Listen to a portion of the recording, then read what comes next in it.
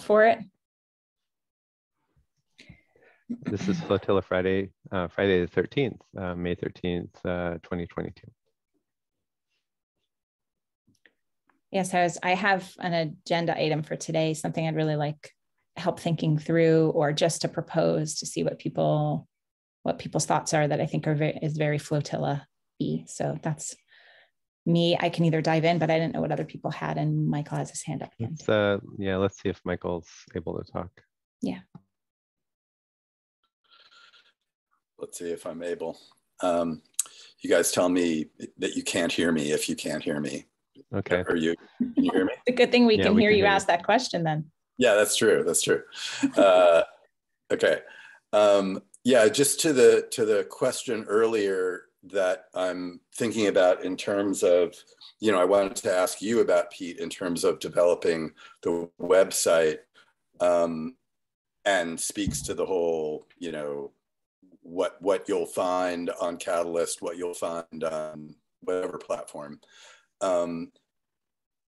I keep stressing to me the definitional issue of what meta project is in the eyes of a newbie and what Lionsberg is. And Pete, you make the distinction, I think interestingly, about my hashtag meta project, all lowercase one word, use of meta project versus meta project capital M, capital P, versus when it's associated with Lionsberg or not. Because it seems so critical to me for onboarding other people that Lionsberg doesn't own the meta project, and that Catalyst or Factor or Massive Wiki doesn't own the directory of the meta project, that the meta project is bigger than us. But I may be wrong in approaching it that way. Maybe meta project, because it's something that I want to talk to. Jordan and I have had some talks about branding, and branding Lionsberg versus branding meta project versus branding Lionsberg meta project, to me seems like an important question. Yeah, I guess I'm just putting that out there just to emphasize that feeling of what people get when they encounter us talking about this thing, and ask the question of how, Pete, you're addressing that in what you're doing with Lionsberg space capital M meta space capital P project. That seems like a thing. Definitely a thing, because we're having trouble talking about it. So it needs to eventually figure itself out for sure. Yeah. It's a little meta. I had it's very meta. I think I back channeled Michael about this earlier today. It's like, dude, turned out I really needed the lowercase meta project. It was a super helpful concept to have this week. Wendy, is it okay if we dig in on this a little bit? And then... Oh, it totally is. And it actually relates to what I was going to bring up, because the idea I have helps, in my mind, helped me to define what meta project is. So I'm happy to approach it that way first. If you want me to describe mine, go for it, whatever. I'll go for it and maybe try to tell the story of the lowercase one. For me really popped. It was conceptual when Michael was bringing it up on a Zoom call, and then this week it was like, oh, I get it, because somebody who's involved in the capitalized meta project, it's like, okay, let's do this thing, and I could tell that they were thinking that the meta project kind of is this container for stuff, right? And it's the owner of these sub projects and stuff like that. And I'm like, dude, I'm doing a thing, and I'm going to keep doing this thing. And whether or not Jordan likes it or doesn't like it or whatever, I think it's part of lowercase, the meta project, and I'm going to keep doing it. So I guess this was it was creating the community of practice practitioners guild for harvesting and composting, and it surprised me even, and it surprised a few folks. It's like, okay, but Pete, you're talking about this, community of practice, and you're going, let's go talk to people who aren't in the meta project and include them in this guild. And I'm like, yeah, of course of course you don't have to be in the capitalized meta project to be part of this community of practice, because it's a autonomous sovereign, right? And and I'm working on behalf of the lowercase meta project, like I've been doing and then I think back to some of the things that I've been doing that align with meta project. I've been doing it for 10, 20, 30 years. And it's like, that's, whether or not you call it the meta project, that's what it is, kind of. So it really brought into sharp focus for me we can't pretend that we own the meta project, or Lionsburg can't pretend that it owns the meta project. When there are people who don't even know about Lionsburg. Like 10 years ago, I didn't know about Lionsburg, and I was doing, lowercase meta project things. Even now, somebody who's working on the stuff that, is meta project-ish, lowercase, you wouldn't say, oh, you can't do that because it's not capitalized meta project. It doesn't make sense or whatever. It's like the lowercase one. So the other thing I wanted to mention in there, and this is a little bit off the top, well, it's on the topic of the name of meta project, and it's a little, maybe a challenge or a thing of interest for Michael and Jordan. Grace did a really funny thing on the OGM call yesterday, where Grace started talking, and she's like, and she wanted to say something about meta project, capitalized. She didn't say capitalized, but she meant, the meta project. She says, it's a funny name. It's a pretentious name. I'll call it the pretentious project.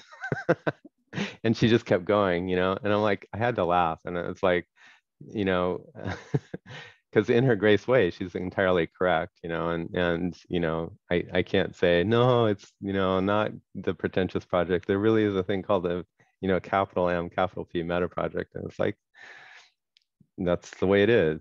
People are going to see us and perceive us the way it is. And even me, sometimes I'm working for Lionsburg and Jordan, and it's the capital M, capital P. And sometimes I'm doing my thing and I think it's meta project, and it's the lowercase one. So it's a little confusing, a little bit hard to grok, but it's a thing in all of those things.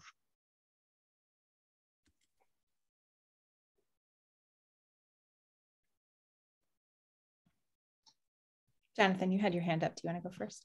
Yeah, I think I'll try and be quick. There's the way I hear what you're saying, Pete, resonates really strongly with me, in the sense that we're all coming from wherever we were before we joined up here, and probably did a lot of thinking along the way, and are continuing to do it after we arrived. And I, for one, also have ideas that are not incorporated into capital M, capital P. And I can contribute them or not, and I'm going to continue to hold on to them because they're precious to me. That's how I hear what you're saying, and it's like a relief to hear someone else say it.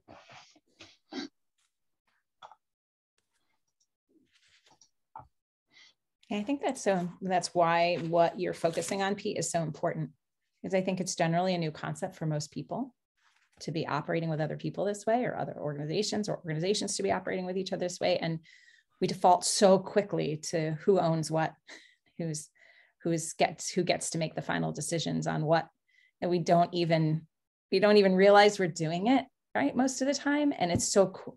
It can happen so quickly where we just kind of throw up our hands and go, well, I don't agree with them and I'm out of here. Or, right, like, which comes from that seeming that architecture of only one person gets to make the decisions and this person's not listening to me. And so my voice isn't being heard. And so I'm out of here, right? Instead of I have something to contribute, you have something to contribute, we're struggling to contribute something together, right? And sometimes this might, your thing might take the lead, but sometimes my thing might take the lead. And it's more about the thing than it is about the people. And I think that's a lot of new stuff for a lot of people. What I've been thinking as an extension from the last two OGM calls, and I had a conversation with Klaus yesterday to start to shepherd my idea forward. What's interesting, so I'm going to start with the meta version of this since that's what we're talking about, but then I want to get into the details because it's a real interoperability question. And that's kind of why I wanted to bring it to Flotilla. So first, the bigger stuff. When the idea came to me, I realized for me, it really helped me see what Meta is doing is trying to figure out what the process is by which people collaborate together, right? Figuring out what the sovereigns are is part of that process.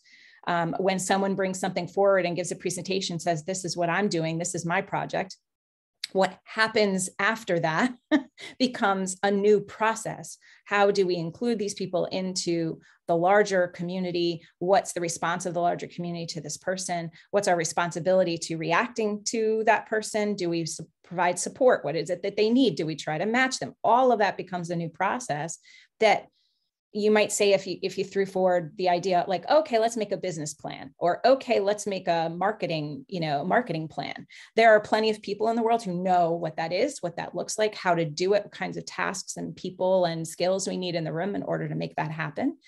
But when we say, how do we work collaboratively? Everybody goes, there's a lot of stuff.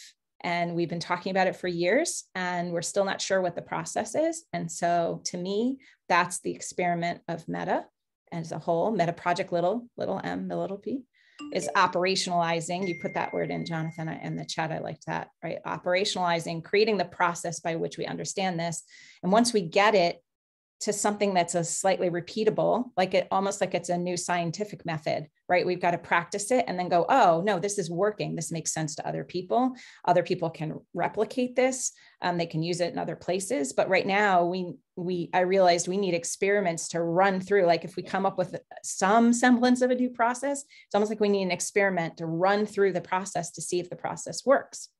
And so that's kind of what had come to me out of the last OGM call a week ago Thursday, was Klaus he's done so much research in the area of regenerative agriculture. He's so clear about where the edge is, where the edge of need is, and where the leading questions are, and that I realized, oh, actually, it sparked the idea of that could be a great experiment. And then what would that experiment look like was what I started to play with. And how could say Klaus as the focus and OGM and Meta project and some other things start to work together to as one idea, advance regenerative agriculture just a little bit. So I did a flow and I posted that to Mattermost and I under the OGM calls, and I talked about it a little bit yesterday, and then Klaus and I followed up with a meeting, and which was great, right? So in my mind, I'm going to probably end up with another flow. I'm still letting it percolate. But what I'm already seeing that's really related to Flotilla is he could really use, not him, right? It's regenerative agriculture needs to, just like Meta project's not Jordan, right? Regenerative agriculture needs to be more of a thing in the world. And what Klaus's research has shown him is the leading edge of a lot of the friction is in education. It's just not getting out to people what they need to know. And so we talked a lot about that, but we also talked about some infrastructure. We talked about some branding. We talked about how to create action, in people, which is part communication and part education, but it can be some other things too. We talked about some governance. He had a huge idea around kind of a governance piece of it. So it spoke to me again, okay, validation that this is a good opportunity to maybe practice. If we say, just even in this group, right, went, okay, if regenerative agriculture just happened to be the topic, what would Jonathan do with Seriously, right, to help map or research or codify or coalesce stuff that's already known. Maybe we do, and right, like that could go its own, that could be a whole little thing. What would Michael contribute to that in terms of not only factor streams, but his experience with branding and right, whatever his network could bring to bear. What could Vincent do in terms of place a repository for people to start coming together and engaging on the material that we're generating? I mean, I'm just throwing these things out, right? And then there'd be like, how do we get all that to come together, right? And that how do we get it all to come together, to me, is meta, right? Is meta project, little p. That's the how do we provide a process by which these things are woven?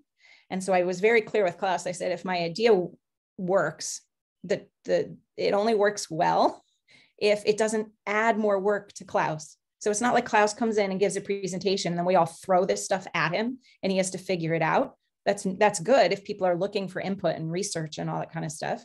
But it's about another group going away, doing their own thinking about it, focused on that particular topic or need. And then meta working to weave it, to sense make it, to codify it some, and to create some bridges, pushing forward that interoperability piece a little bit more, not just between people, but also through infrastructure and technology, so that Klaus is supported. It's not a brain dump onto Klaus, right? That we lift him up and say, oh, you're working with Sierra Club and you're trying to get them to market this information out to their entire network, but you've been stuck there for 3 years. Because what if the group came together and one of the ideas that was born was either new content written in new ways, or some videos got made, or right, like just proposing that stuff back to him and him getting to pick, this is good, this is good, this is good. I think these are right. And then it becomes a collaborative thing. Maybe it lasts a couple of weeks, maybe it lasts a couple of months. That's up to the people. Anyway, so to me, it's more about the flow. It's more about the process. So that's my thought, which speaks both to what is Meta Project and how can Flotilla help, and trying to create collaborative action.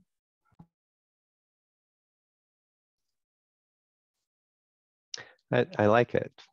And I have some stories to tell.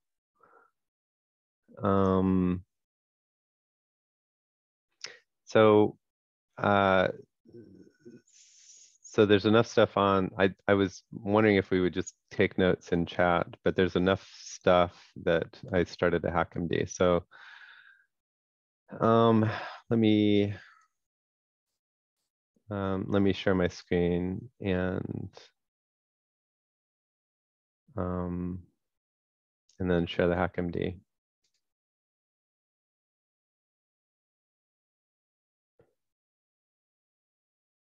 I'm kind of torn. I've got a bunch of windows up, but I don't think you can see anything like embarrassing.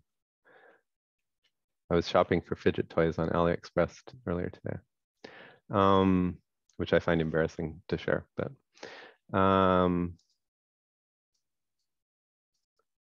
I don't think you can see them, so.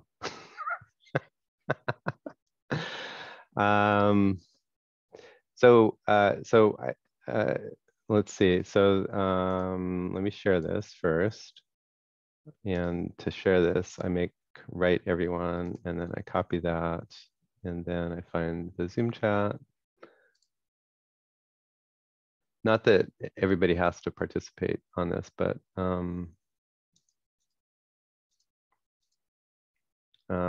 there's enough stuff floating that.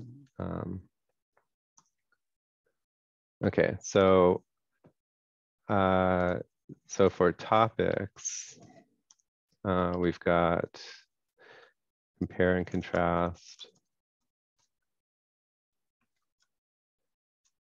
I'm going to add, actually, maybe not. I don't know if that belongs in there.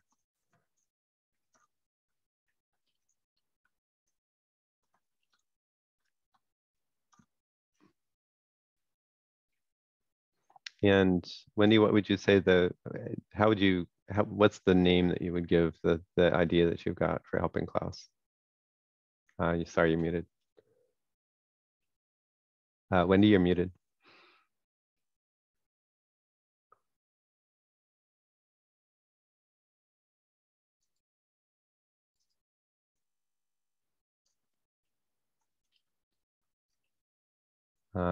Is Wendy muted for everybody else? Sorry, my bad. No worries.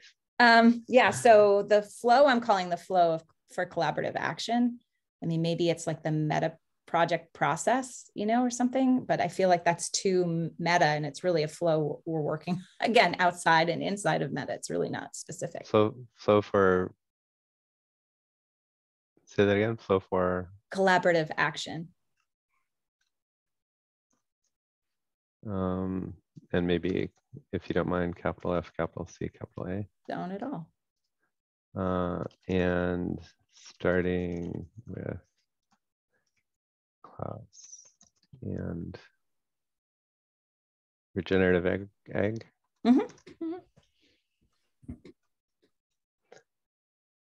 Okay, so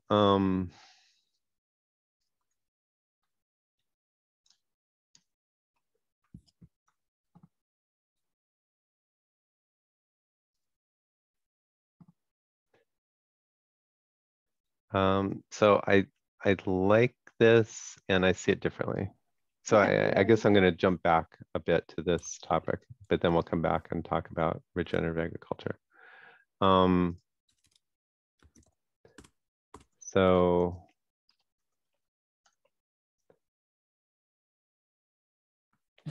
Can't spell. I forgot how to spell experiment. No.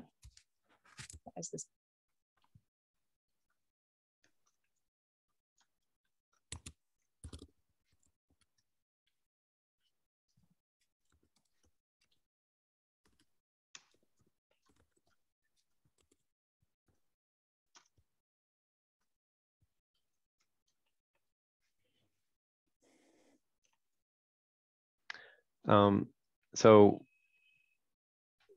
So I think, we could look around, we could look through the past, we could look around now, we could say these people are working for as part of the meta project, right? So Klaus is essentially generic meta project because he's working on the thing that's, however Jordan says it, the highest purpose of everyone, or something like that.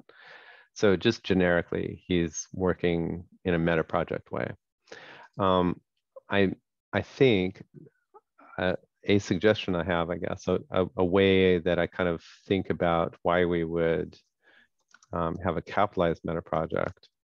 And this kind of is something that anybody can also borrow without really understanding what they're doing, right? Hey, I'm in Africa and I'm working on water wells and growing trees, and hashtag meta project. Oh, so can I just interject for a sec? Yeah. I'd flipped the terms, I think, which is also interesting. To me, the capital M, capital P is the version that can't be defined, right? Yeah. Let's keep talking through that. Because, obviously, if I want a hashtag meta project, and I've never heard of meta project, I've never heard of Lionsburg, I'm in Africa working on water wells and trees, right, I'm probably going to capitalize it when I use it as a hashtag. It's just interesting. Yeah. I mean, to me, it's like those things that are, these are some of the other circles that I run in, but like if you're spirit versus spirit, right? The capital S is the one that like all is one, right? Gets capitalized. Yep. The way I'm thinking, I'm thinking of it differently. Like the generic one, I would lowercase, and then the specific one, I would uppercase, capitalize, because this is less work and this is more work, if that makes sense. It's like you're making maybe even the meta project or something like that. So anyway, another exhibit I have for this is, there's the meta projects Zoom room. Let's look at Mattermost. The way I like the way I wrote this. Peter Kaminsky is a hashtag meta project sovereign. And to the extent that we want to, I think the difference between a generic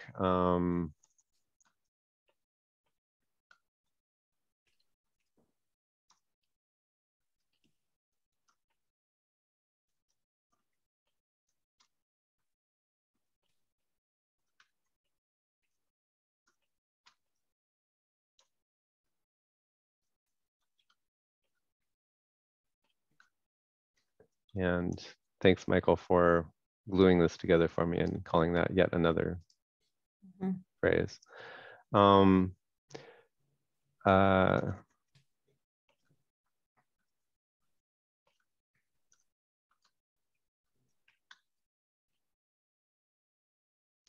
think what we want to do, and I don't know, and I don't really care what the name is, but I think we want to say, you know, if you want to identify yourself as a Lionsberg Meta Project sovereign, and maybe sovereign is a part of that word too, or whatever word we want to replace sovereign with.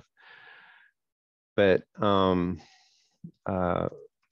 so Meta Project sovereigns follow a couple of core principles.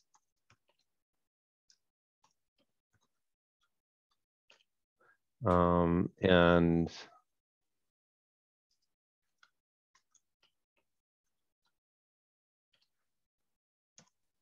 I think I just stuck something in the chat. Yeah, I like it. Be relevant. Michael. Sorry, I don't trust my connection, but I thought related. Yeah. Yeah. We need Lionsberg Meta Project needs to say, if you're a Lionsberg Meta Project sovereign, there's a few things that you do. And I think it's that you're autonomous, sovereign, that you communicate your mission or something like that. I really think, Michael, your analogy there to the environmental movement is brilliant. Really, I mean, it makes it so much clearer instantly. You know, I think for people, everyone can relate to that. I think the only thing that Meta Project does that the environmental movement doesn't, but that's no judgment there. It's just no one's really, I think, doing it effectively yet, is the collaborative piece.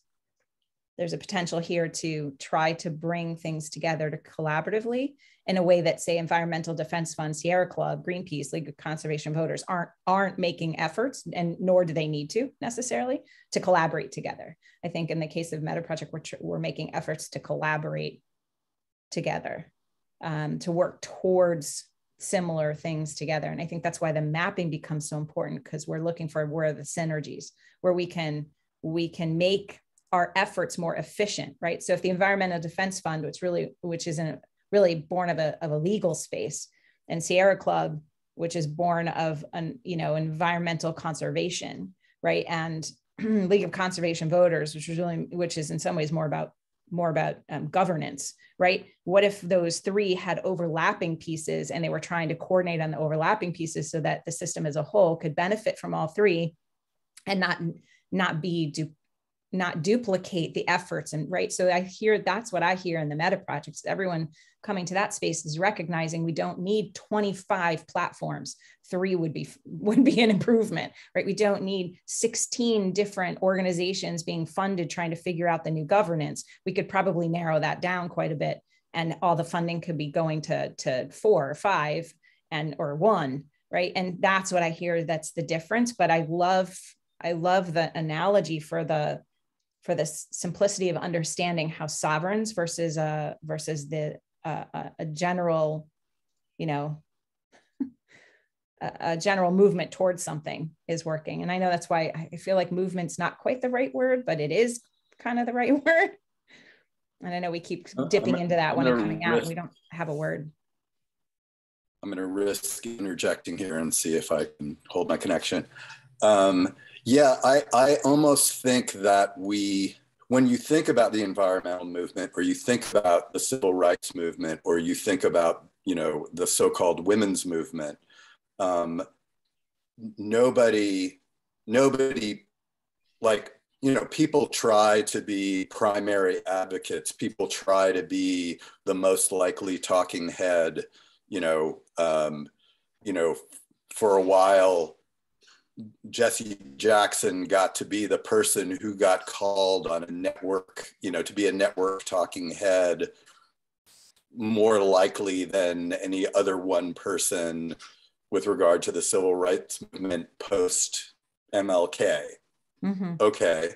But I mean, that didn't make him the president of anything or give him any power. Mm-hmm. And the idea that we're going to be more efficient, like the environmental movement be more efficient if there was some coordinating force that said, okay, EDF, you do this, and Sierra Club, you do that. Sure, but that's never going to happen. And so to recognize that the Meta Project is something bigger than us that we can't get control of, but we can help forge connections that let it recognize itself in the way the environmental movement does, or the civil rights movement does as a movement, to be a global thing.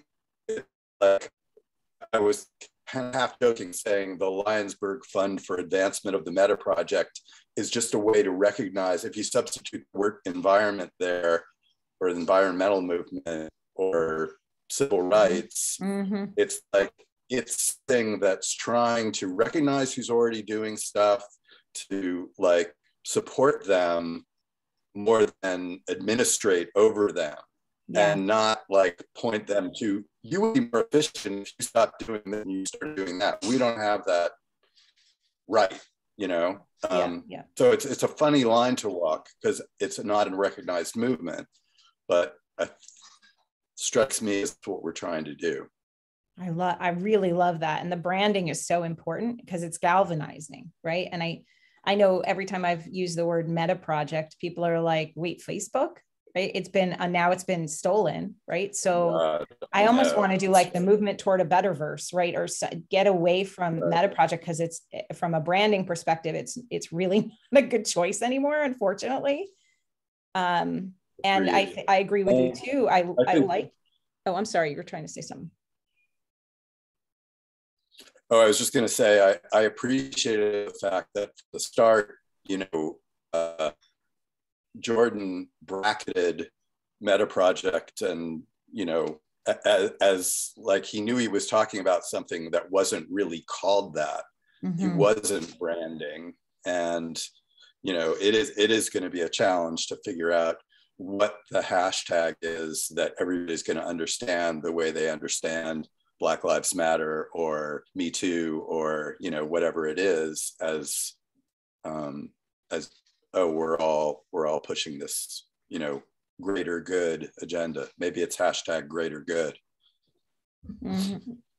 Yeah, unfortunately, that comes with some other term, you know, some other implications and inferences that I would steer away from. But sure. Yes, yeah. Your point, I think we're making this is similar, right? Is that a different name would be wise. We're not quite sure what it would be. And before we get into really pushing this name out to a bunch of places, it probably would be wise to consider it again. And I did notice Jordan's point. At one point, he was like, a lot of money went into this name, which I didn't realize, right? And so that, or Meta Project. I thought Meta Project, but maybe I was wrong. If he meant, I think he meant Lionsburg.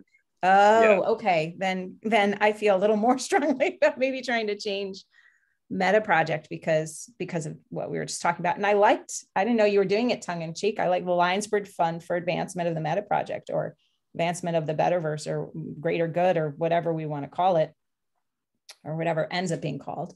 You know, I think is actually nice, because to me, I always, you know, to me, the funding is one piece.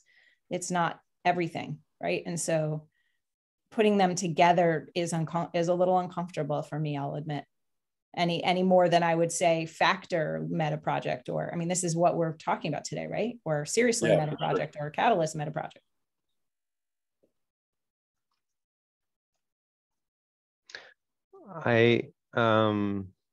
Thanks, Michael. I agree.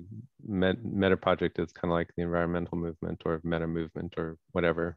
And I'm not crazy about the name either. I'm not sure that we're going to find a great name that's good for everything.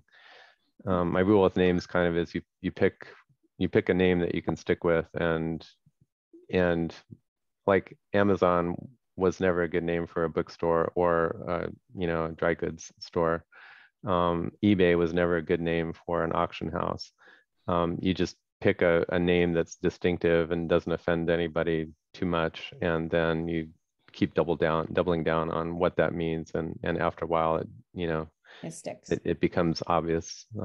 By a story, by the way, the founder of LinkedIn was an angel investor in my company, Social Text, and so he was talking about this new early on. I have this new thing. It's going to be a network of everybody's business contacts and stuff like that, and then it's going to be called LinkedIn.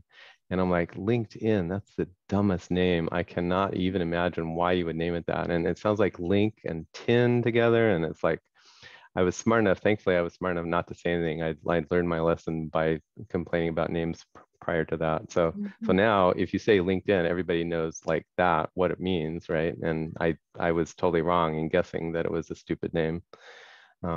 It's not necessarily a great name, but it has become genericized to the point where you know what LinkedIn is if you're in business, and that's what happened. I wouldn't mind Meta. To me, it's more that I have to keep making a caveat with Facebook now. That's the only. And that's a good thing, bad thing. It's a good news, bad news kind of thing. The people I've learned naming stuff from. I worked with a brilliant marketing VP of marketing on another startup.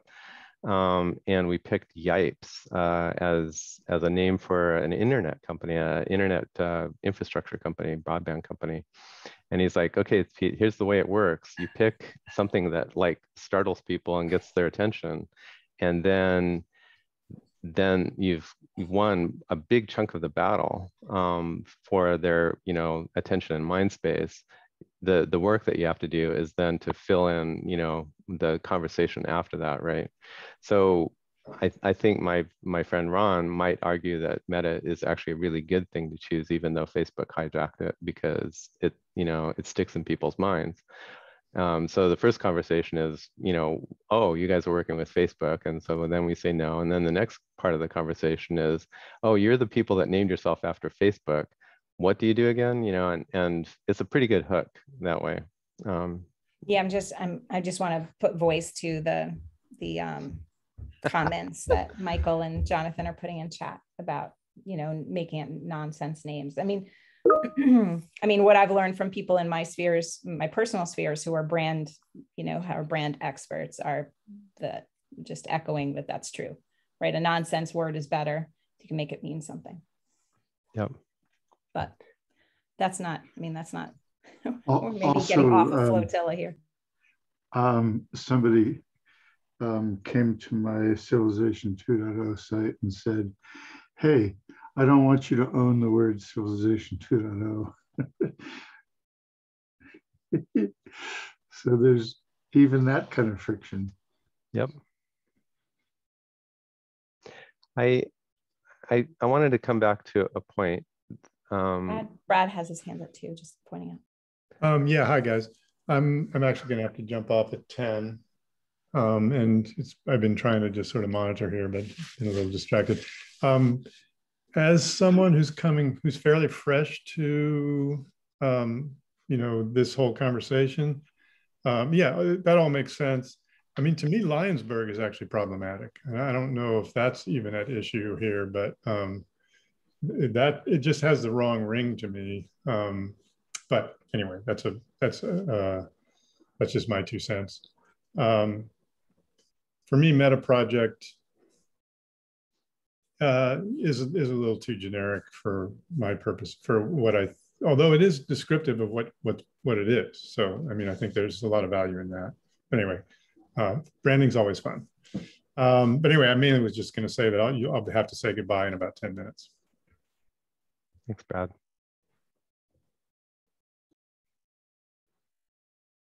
I think I've got 3 different things now to talk about. So one of them is, if it's okay, I'll share my screen again and let me know if it's not.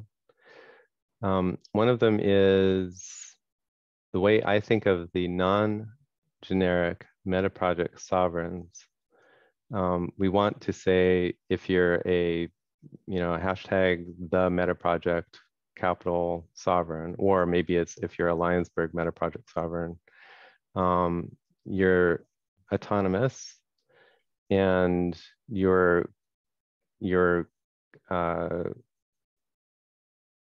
coordinating with other meta project sovereigns. And so that means that you communicate about your mission in your project.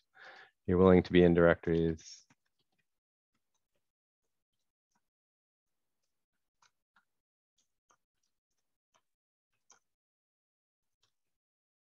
And that you are able to make commitments and attempt to keep them. And another thing that you could add to this list is that you believe in the principles that Meta Project has. And I think that's one that we don't want to add counterintuitively. I agree with that. And Brad, did you have your hand up from before or something new? Sorry, I just forgot to lower it. My arm's getting tired. Okay, cool. So the difference between, for me, the difference between Lionsberg, the Meta Project, and EDF or Sierra Club and Greenpeace and whatever, is that we're trying to invent or instantiate, actually, for me, it's replicate nature by having sovereigns and having them be autonomous and having them coordinate and teaching people how that happens. And then having sovereigns that make commitments to each other. That whole structure is something that we believe is going to be able to bootstrap to be much bigger than the Sierra Club and much bigger than Greenpeace and much bigger than Black Lives Matter and much bigger than. And this is, for me, this is the Lionsberg. I guess there's maybe two parts of it. One part of Lionsberg for me is Jordan's ability to keep saying, and we're all working towards the higher purpose, a higher goal together. There's one project. It's not like we're, 100 projects or 1,000 projects or 1,000,000 projects. We're all working on one lowercase meta project. And then the only way that you get that done is by having autonomous sovereigns coordinating. So that's one thing I wanted to convey. Another thing is, what we're starting to do is enumerate the things that we need to name. So there's a name for the overall movement. There's a name for the focusing group that says these are the things that we need to work on together that are a part of the Meta Project. So this for me is kind of Lionsberg. And maybe another one is, another thing that we need to name is the kind of sovereign that's working on. And there's probably like 6 or 8 of these. And so part of our challenge is when we're talking about Lionsberg or Meta Project or sovereigns or something like that, we're actually trying to name a number of things. And I think if we work to figure out what the things are that we're trying to name and differentiate them from each other, then we can name them more effectively. Can I just interject? The group that prioritizes, I would say, is part of the Meta Project, not part of Lionsberg. I didn't say prioritize.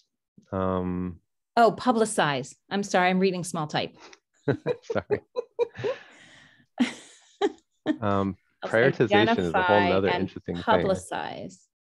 So what do you mean by identify then? Like just recognize? This for me is this for me is the mosaic and tiles thing that I've borrowed from Jerry and have tried to give to Jordan, and Jordan likes it and makes sense. So identifying,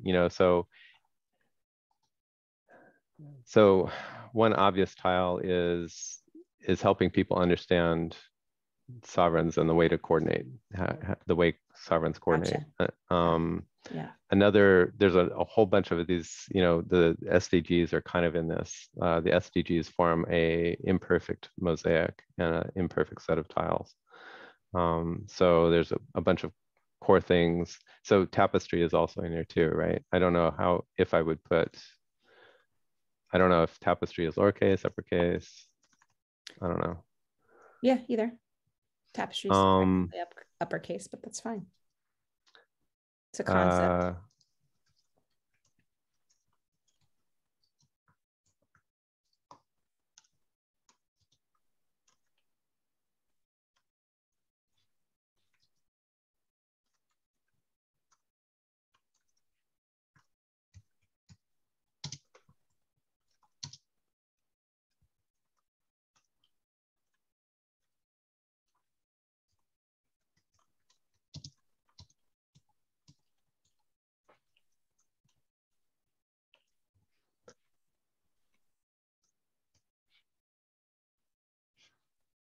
So even, you know, we've had trouble, or I don't know, trouble is not the right word, but you know, there are things we're trying to figure out whether it goes in this bucket or whether it doesn't go in this bucket.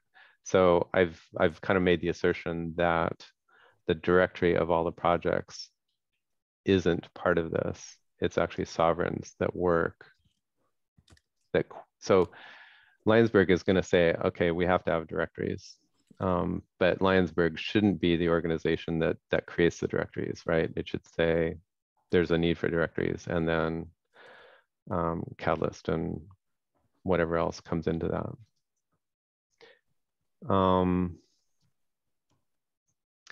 So then another thing I wanted to talk about was regenerative agriculture and Klaus. Is it okay if I go there?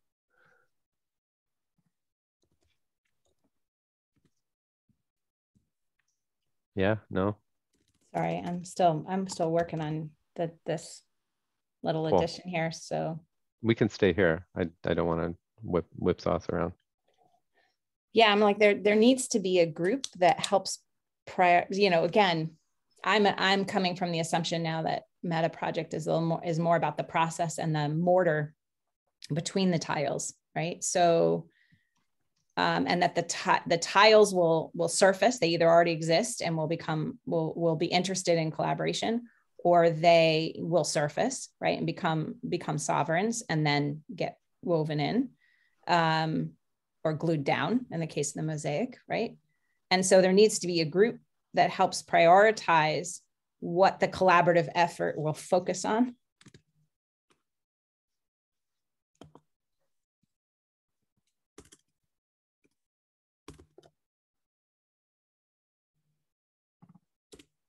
And I guess I'll use collaborative action just to start repeating that. That's an open question for me. And there's to connect, publicize, and prioritize. So by my thinking, you can't really prioritize autonomous sovereigns.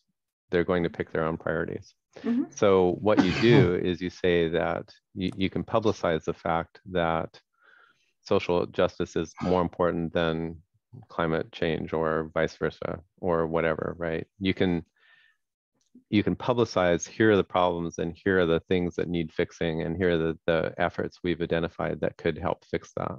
Mm-hmm. And there's a kind of prioritization there, but it's a soft prioritization. It's talking about the need for it and comparing it with the other needs, but not, I guess I want to caution us that prioritize is like a project management term that it's mm-hmm. like, okay, well, I have declared that we're going to do these things first, and we're not going to do these other things, you know, until we get the first one done. And I know that's not right. What you mean, but it's easy. No, but it is sort of in there, in that, right? Like even when we're talking about map weavers, we're talking about, you know, we're starting to talk about, okay, here are the projects towards achieving something, right? So the collaboration to a certain degree, I think everyone inside a sovereign, and even between sovereigns, there's definitely going to be prioritization, right? Right. And what I'm saying is there is some collaborative effort, although, you know, at the between, mm-hmm. and that there's sense making that needs to happen there, right? And so I think mm-hmm. your term of soft prioritization is good. I don't think just identifying it is enough. and they do think it needs to go like 1 inch Mhm. more than that, right? And Totally so agree. I'm not sure we have a word for that. Yeah, right? totally agree. Yep.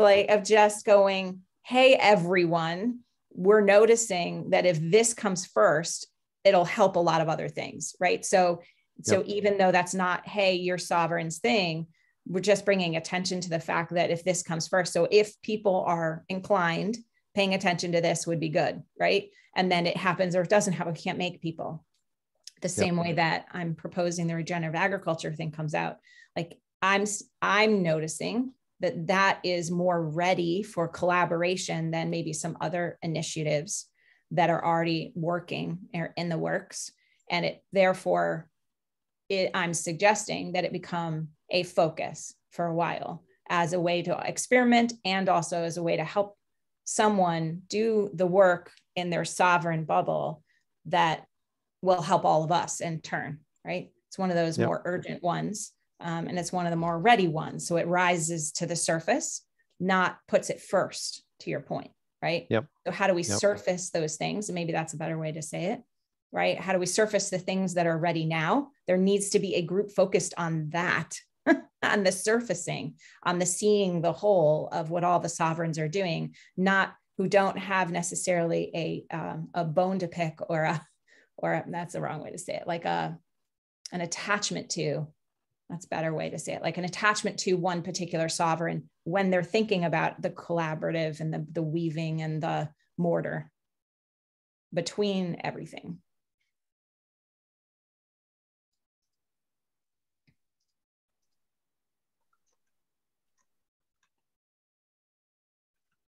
You know, we could put like suggested focus, like it's not a suggestion, not the. That softens it already a bit.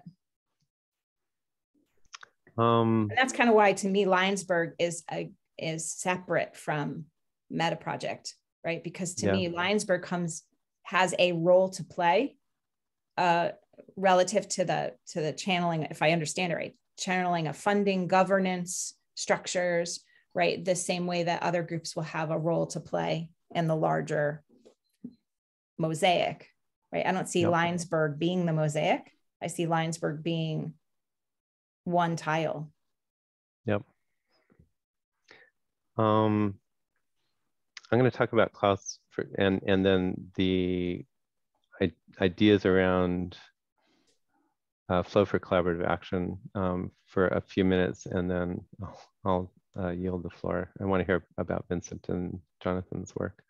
I wanted to note there was a beginning of a sovereign called Community Food Systems that Ann Pennicus and I and Klaus a little bit worked on pretty hard we put a lot of effort into it. I put a lot of effort into it, and so did Anne. It zombified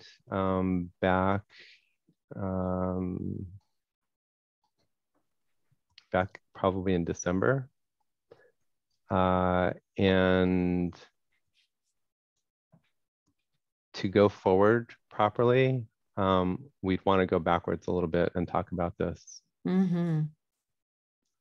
So I'm super interested in regenerative agriculture and soil health and stuff like that from a kind of a collaborative flow perspective, not so much a subject matter perspective. But this is one of the things that I identified along with everybody else, and Klaus as a lead in that.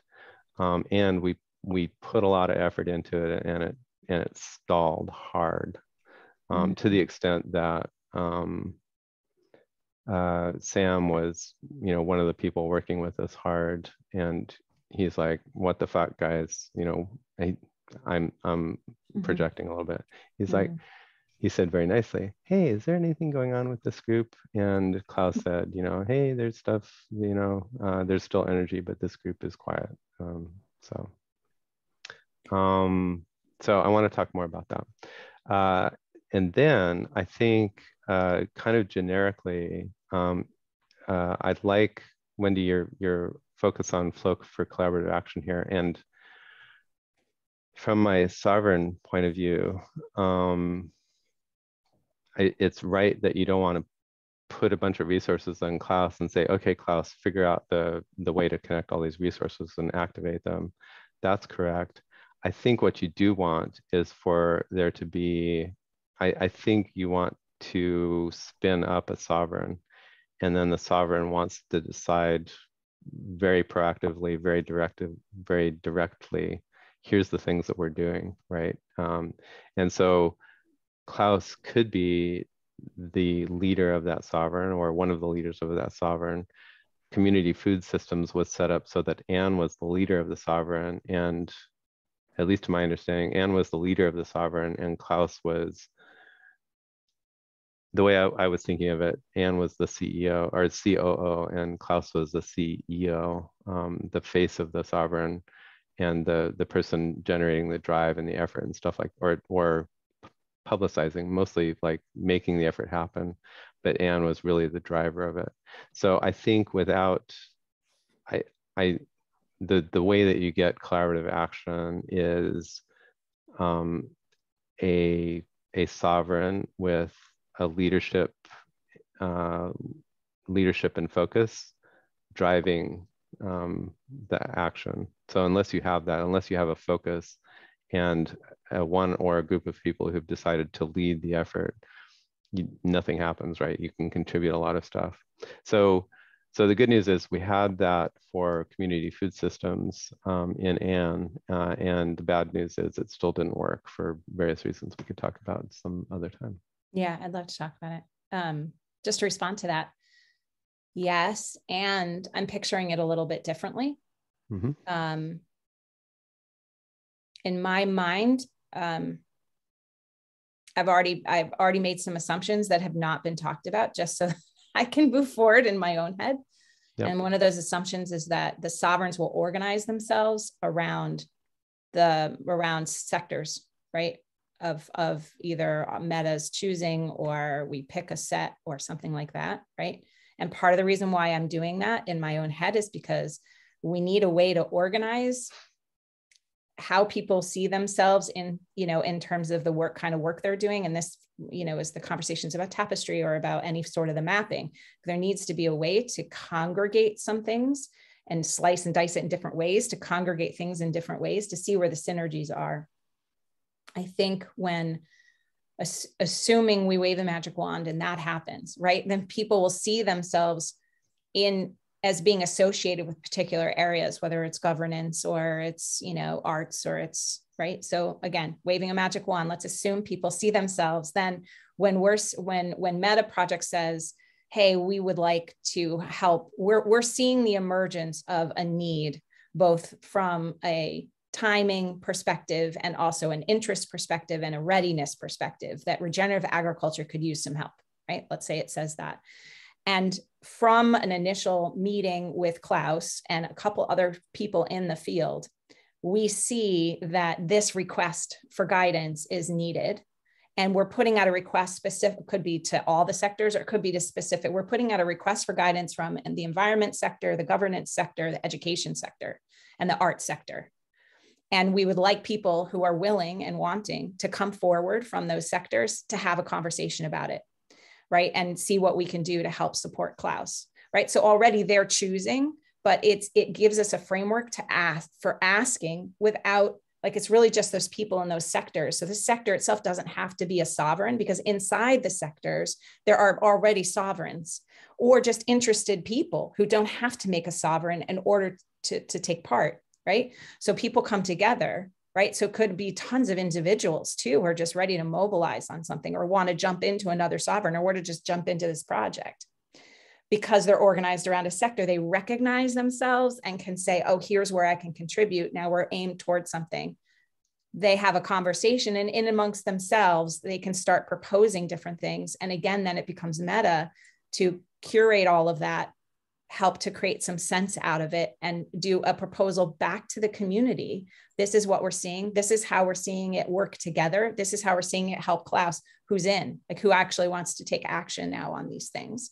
And you're going to have some fall off, and people, right, pick up some pieces, and then either it's enough to move something forward, or it falls apart there, and it either, which would tell me it's not timing yet, or right. So to me, the structure that we're trying to create in the mapping is enough. I'm not sure that we need different sovereigns for that structure. However, the sovereigns themselves, either as individuals or as groups, need to then be a commitment. We may find at one point that Meta itself has kind of like a organizing sovereign around environment that helps to coalesce just for environment.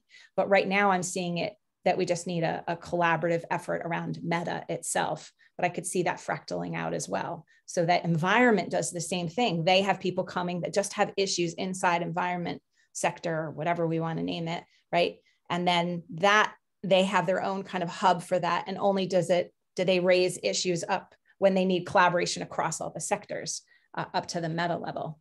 And so in that sense, there's a little bit of hierarchy, and there's most definitely the sovereigns. And that's why I think this process is just a little bit different than anything I've seen or experienced. Do you want to respond, Pete? Or? Why don't you go first, Jonathan? Oh, okay. Thanks. You're welcome.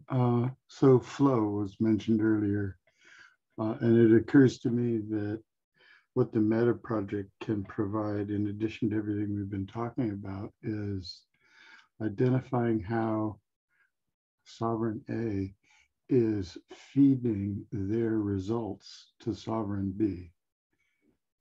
And that isn't a hierarchy thing. That's an agreement, a negotiated agreement between Sovereign A and B. And I'm drawing attention to the notion of identifying opportunities for doing that, and matchmaking, and stewarding a conversation that makes concrete a deliverable. This prevents or aids the process of, how do you say,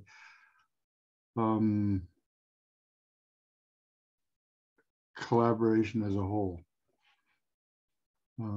which I think is in the spirit of the capital M, capital P request for guidance.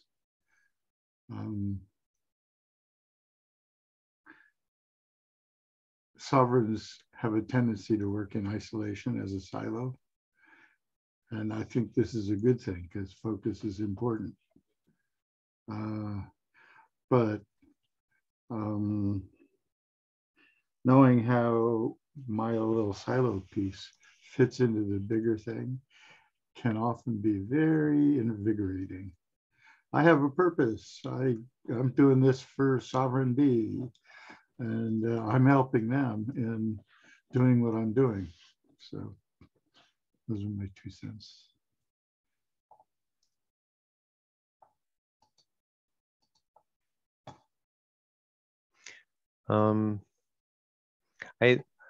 Wendy, I really liked your explanation.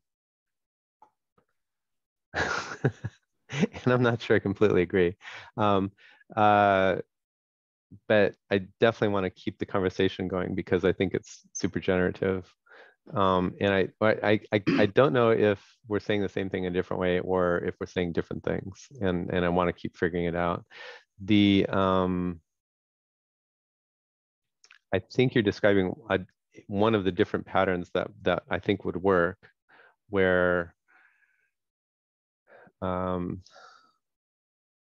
people and sovereigns in sectors kind of get their attention brought to a little bit more of a focused need, and then maybe in my language, and then we see if it can spin up a sovereign, if there's enough energy to spin up a sovereign.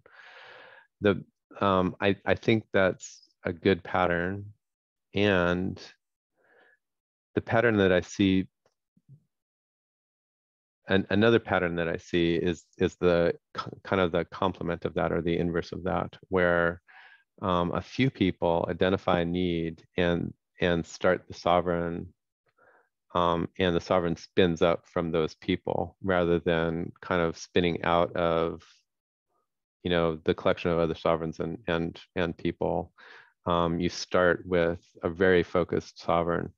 For example, you might be talking to Klaus, and Klaus is talking about Bend, Oregon, and Southern California, and this little farm that he knows in Aptos near Santa Cruz.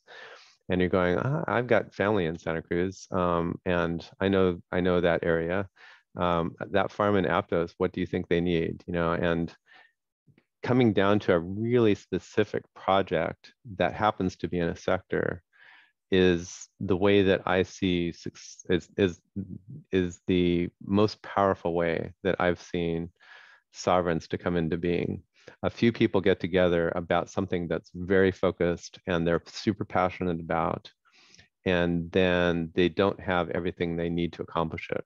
But and that's when they reach out to the environment, to the network, and say, hey, we've got this focus and vision. 5 years from now, this farm in Aptos is going to be, you know, we will have turned contaminated soil into super rich and fertile soil. We'll be growing these kinds of vegetables, yada, yada. We've got the idea of what's going to happen, and it's very focused, right? And yeah, sure, it's in the sectors of regenerative health and, you know, food equity or whatever, but I don't really care about that. What I really care about is this project and making it happen, right? But I don't know how to market the thing. And hey, network, I need help marketing, or hey, network, I need help funding, a common one, or hey, network, it turns out that there's this mechanical thing that we think is super easy to do, but we have no way to figure out how to do it, or we've tried to, you know, we've tried to do the mechanical engineering of it, and we've completely failed. Hey, network, can you help us with this pump system that we think is going to be the key to, you know, making life green again, or whatever, right? So there's the pattern you described it seems like it comes from outside in, kind of. And then another pattern is from right inside, with 1 or 2 or 3 people talking about there should be, you know, and grows out from there. And I wouldn't say that either one of them is better or worse. And I like both of them, actually. But the one that has more focus and more autonomy and more drive, the thing that you want is,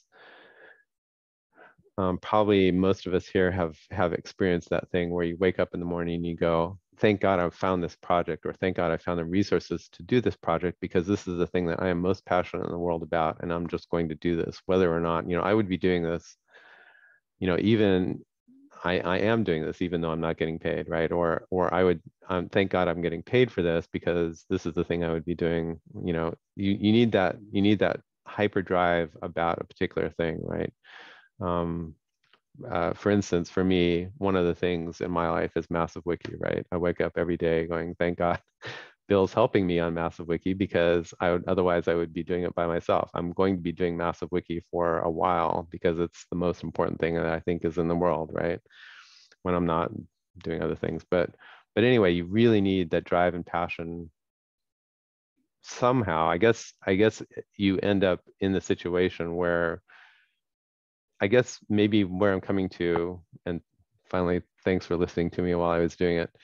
If you go outside in, you still end up needing a small group of people who are passionate about a project, a particular project, right? And I apply that in different ways. If you can bootstrap your way into that, right? If you see that there's, yeah, I kind of can't explain what I'm thinking. Klaus is an interesting example of where I got involved in community food systems, what ended up being called community food systems. That was a name that we came to after a whole naming exercise. I got involved in community food systems because it was meeting after meeting where Klaus would say these amazingly, you know, dramatic and intense things, you know, like food is going to collapse in 20 or 30 years. You know, my grandkids, my great grandkids are going to be starving, right? And that's like galvanizing. After, you know, the 4th or 5th or 10th time I heard Klaus say that in calls, it was like, we need to get Klaus some help because, you know, I'm not a food expert, but I've heard enough from Klaus to know that this needs to be done. Let's figure out how to hook up Klaus with the right stuff, right?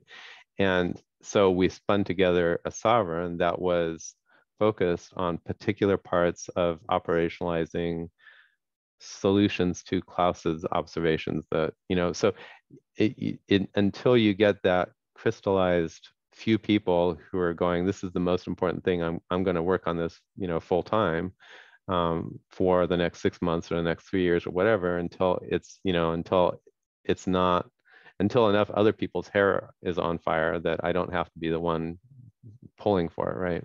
That's, we need to get to that for every sovereign, basically. Yeah, my only, I agree with all of that. And so I just tried to capture it in HackMD. And I think, Jonathan, it was you that was helping type in there too. Was that you? Yeah.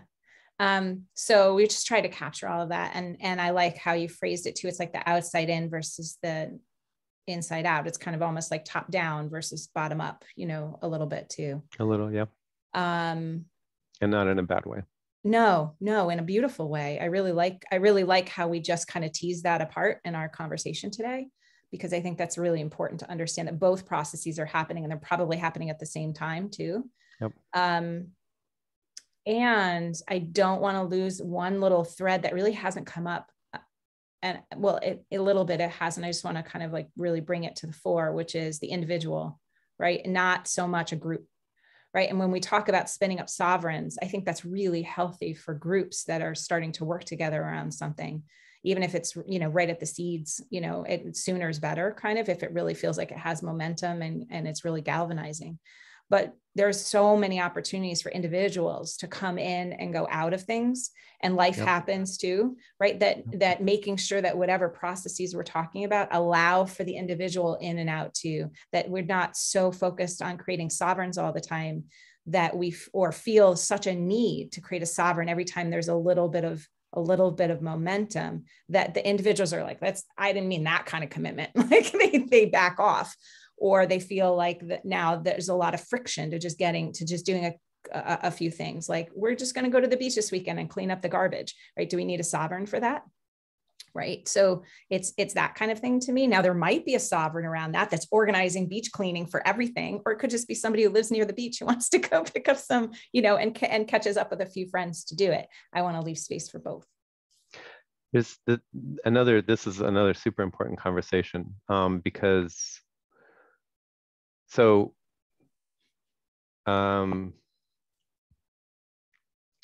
one thing into that is that I'm pretty sure I've made it feel, and other people have made it feel, like sovereign is like a big grand thing, right? An individual can be a sovereign, and a sovereign is just saying, I'm going to commit. I guess a meta project sovereign for me is that ability to, or the ability to make a commitment, right?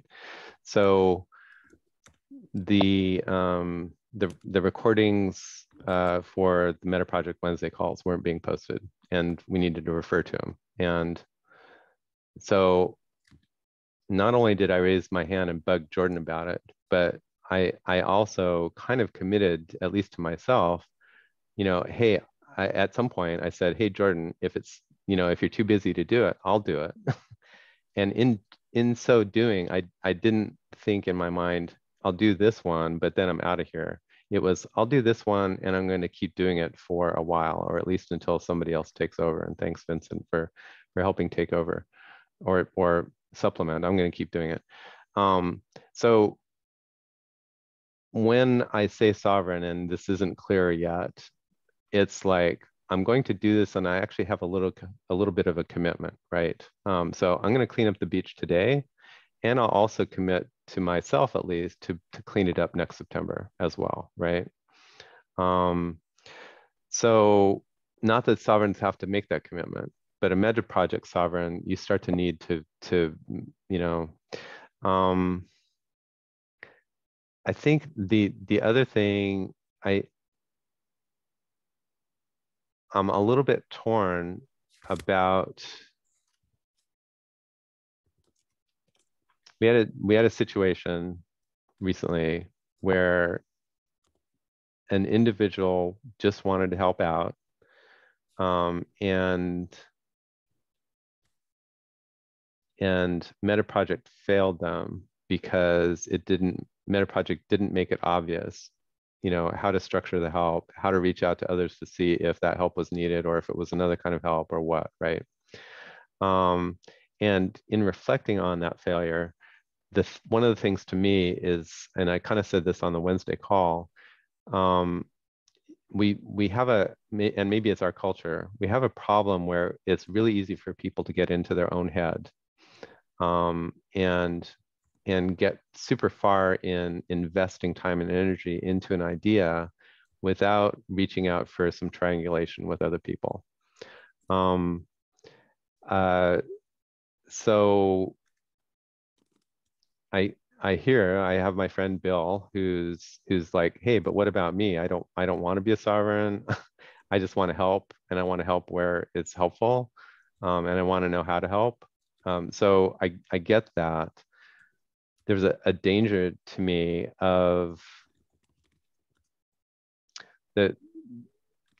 a solution which I don't like completely, but a solution that I think addresses some of the concerns that I saw for unaffiliated individuals being tempted to be in their own head too much and do too much work that isn't helpful to the network. A solution that I thought of is, hey, if you're an unaffiliated person, I think the sovereignty and the federation, or the sovereigns and federation thing is so important for people to learn. It's like, if you're not part of a sovereign, maybe what you should do is join up with a couple other people to be a sovereign. And then that sovereign should be the thing that looks for where I can plug in, right? So if I'm called to clean up the beach this weekend, maybe what you should do is, instead of just doing it yourself, talk to at least a couple other people and say, hey, can we make this a bigger effort than just me going to the beach, right? Would you go with me? Is it a good idea? Which beach should we go to? So getting that out of one person's head and into 2 or 3 people's heads, I think is a good thing. And I'm not saying that we should never have individuals, but I think it's so important for the network for people to learn to reach out to others, and to start learning that, you know, we're a sovereign and we've decided what to do, and you can't tell us what not to do or what to do.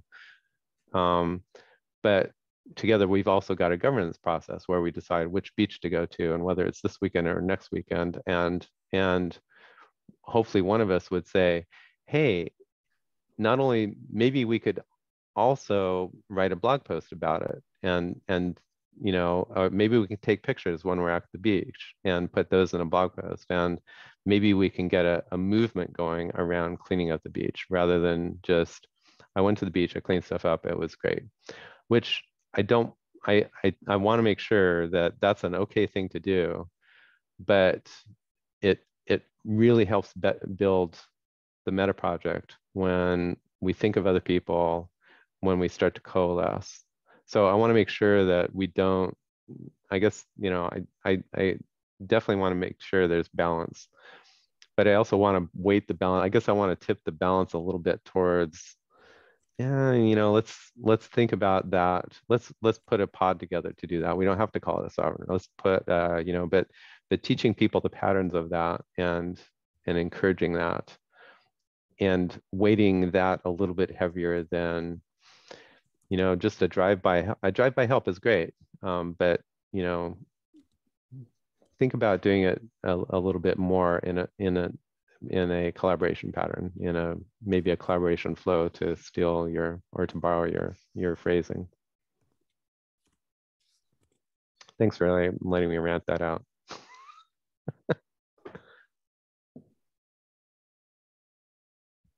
Michael, you're up in the queue. I'll take another shot at talking. No, not so well. Not so well.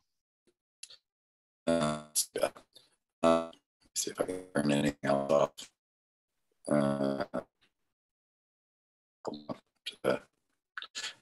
How about that? Better? No, still cracked. Okay. Well, okay. We'll go to Wendy and see. Yeah, he's gonna bail and come back. Yes, and it's one of those because I really want to advocate for the unseen here, right? It's there's already so much friction, I think, for a lot of people in contributing even an hour of their time to something that making, to me, the emphasis should be on making that as easy as possible. And to create what you're suggesting, which is beautiful and necessary and important. I think my experience with that is it comes from the modeling of that from the top down. And, and right, this, what we're talking about, like making the process seem easy, right? Once it becomes a thing that just everyone, we just get what this is, which will take some time, then it won't even be a question. And I think there will always be the very introverted or very busy people who just, the fact that they did it on their own at all is a win, right? And then there'll be which you just the mere mention that they have to coordinate with one other person is enough friction in their mind to like not have it happen, right? To people who with just a tiny bit of encouragement be like, oh my God, that's such a good idea, and excited to invite 10 more people to come with them, right? So and I think that there's so much in there in terms of people's personality, what the community they live in, whether they feel connected to those people, whether they are that kind of, whether they're more extroverted, whether they like organizing, whether they're, whatever. That for some people that's super easy and the mere mention of it is exciting, and for other people that is such a hurdle for whatever's going on in their lives. And so both, and I personally think there's a bunch of, right now, the way things are right now, there's a bunch of potential built up in individuals who haven't figured out a way yet to collaborate with each other, but are happy to do something, even if it's just something in their home, right, that could contribute to the overall picture. And Klaus and I were talking about that yesterday. So most of what his idea is trying to reach people at a very, very basic level, not trying to overwhelm them with all the details about the microbiome, but letting them know that if they just did this one thing, it could really help. Like if everyone just did this one, right?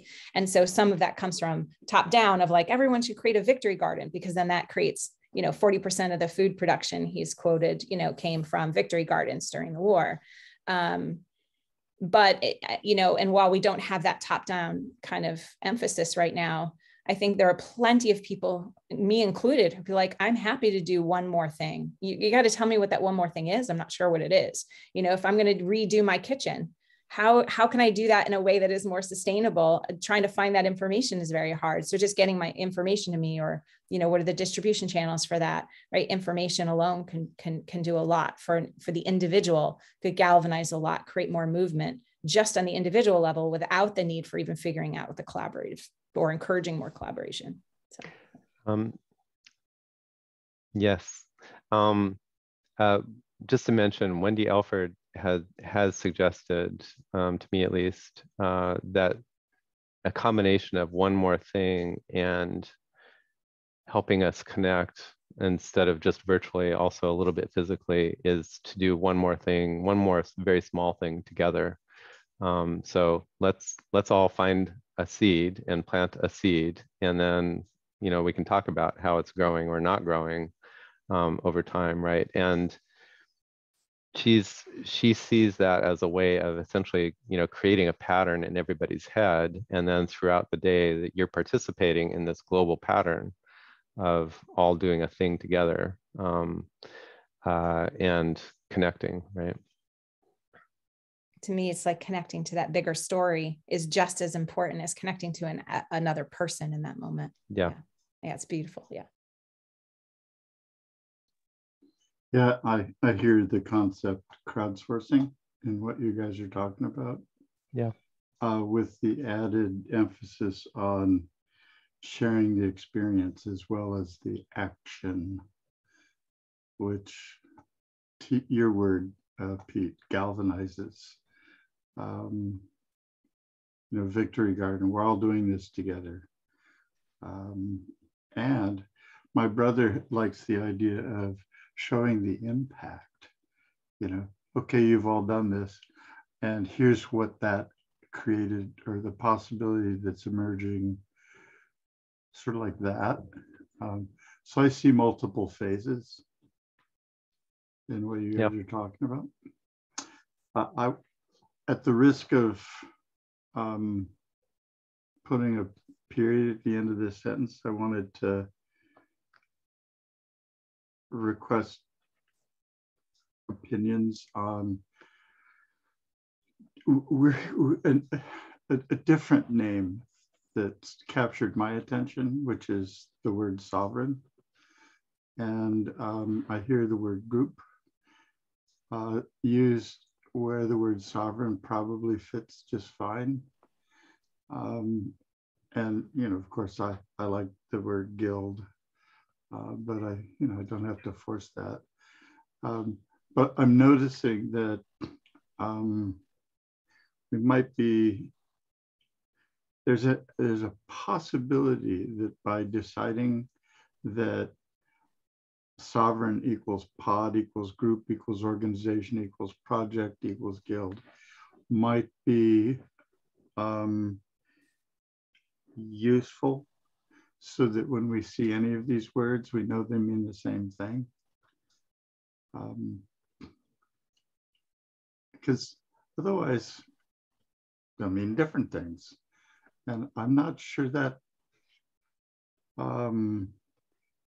having them mean different things is, I think it might be divisive and make us think, I'm doing a group and you're doing a sovereign, and we can't expect the same things from each other. I like that idea, and I want to observe that there are different things to name.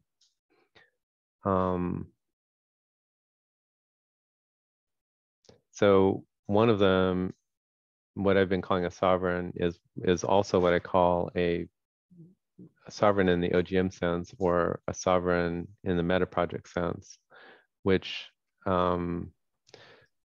without any qualification, sovereign just means you're autonomous and you have authority, absolute authority over something, actually. Sovereign in the OGM meta project sense, for me, means that you're willing to be in a directory and talk about what you're doing, and you have the ability to make commitments, and that you'll try to keep them. So that's different. So then a group, to me, or another thing to name, I guess maybe, so I can work backwards from the names that we've got to the things that we need to name that are different. A group is just a set of people, right?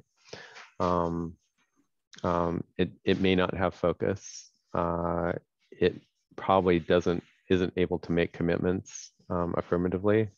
And then for me, a guild is different. A guild could be a sovereign, could be a group, but a guild is doing some internal. It's more like a community of practice, where it's doing some internal teaching and mentoring about a practice, right? So a sovereign doesn't have to do that to be effective. A guild probably has governance, and a sovereign has governance, but they probably tend to have different governance structures. So there are different things to name, and we need to figure out how to be clear about naming them differently. And then I also agree that when you're talking about one specific thing, you kind of want to coalesce around, a single phrase or word or whatever that's going to continue to mean the same thing to people, rather than, okay, I think I think we're doing the same thing, and yet you're calling it something different. And then when we go into a meeting together, you say one thing, I say another thing, and then everybody's confused. So that's definitely a thing. And another thing actually is also that as we scale, and especially as we start to hit different cultures and different languages, we're going to have to be flexible about, flexible and fast about kind of negotiating. Okay, what are you guys talking about? What are we talking about? We've been using this different language. Should we continue to use the two terms even though they mean the same thing? Should we coalesce onto one term in a different language? All that kind of stuff. It reminds me a little bit of Marianne.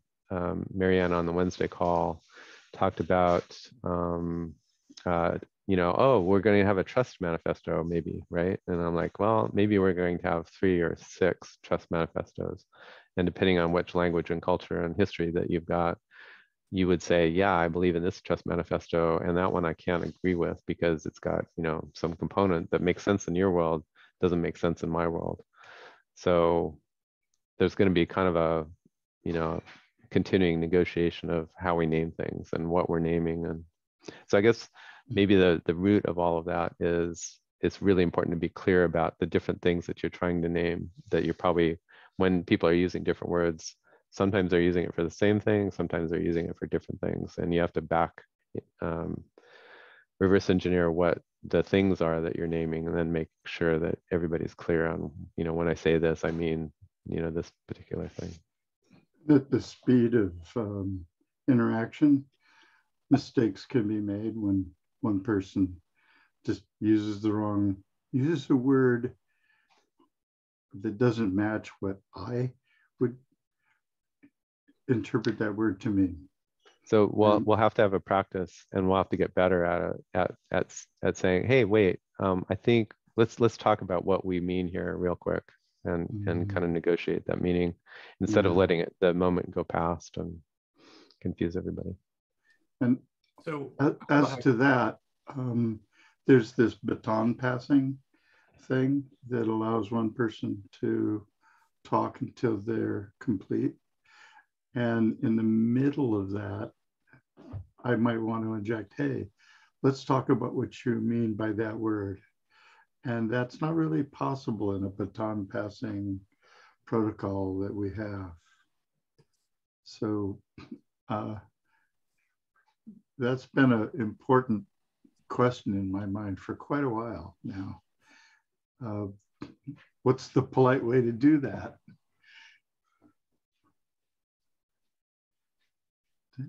The baton passing protocol doesn't allow for that kind of injection.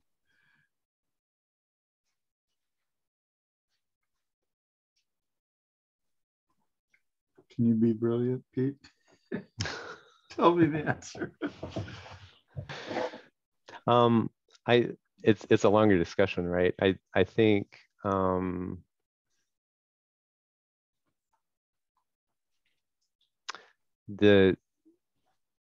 we're doing a pretty good job today of kind of, so you and I are having a conversation when Michael's hand has been up for a while, and I want to hear about the progress that you and Vincent have made on, and et cetera. So we're doing a pretty good job of kind of moving along. I think I also feel like I took more floor time than I feel like I'm comfortable with, but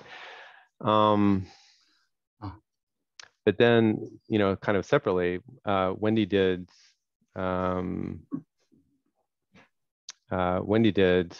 great job with, I think it was one of the recent mapping calls, both having a queue and then not going ahead in the queue until she closed enough loops that everybody was complete and then moved on.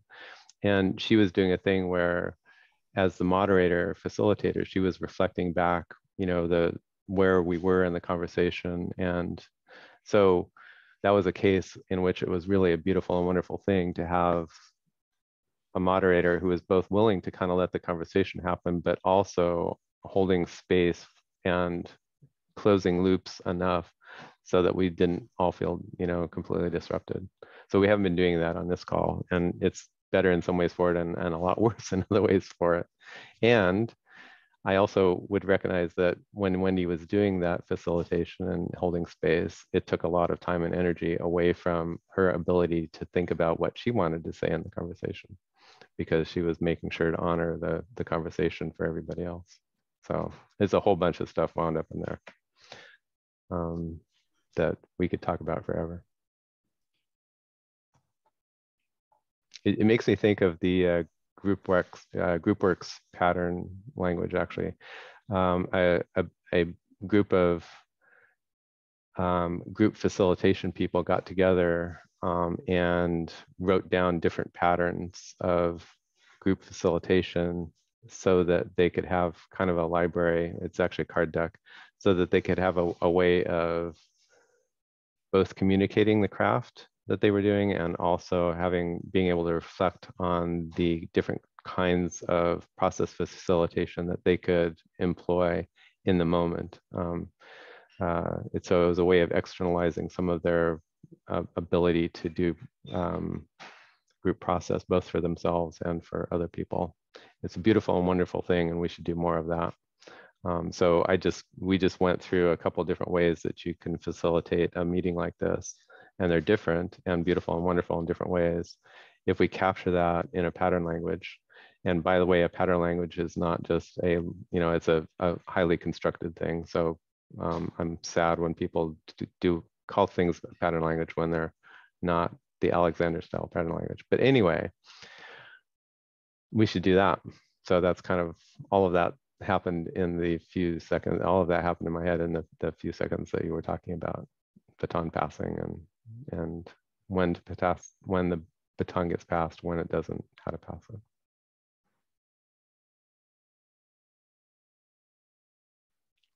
Maybe it's Vincent's turn.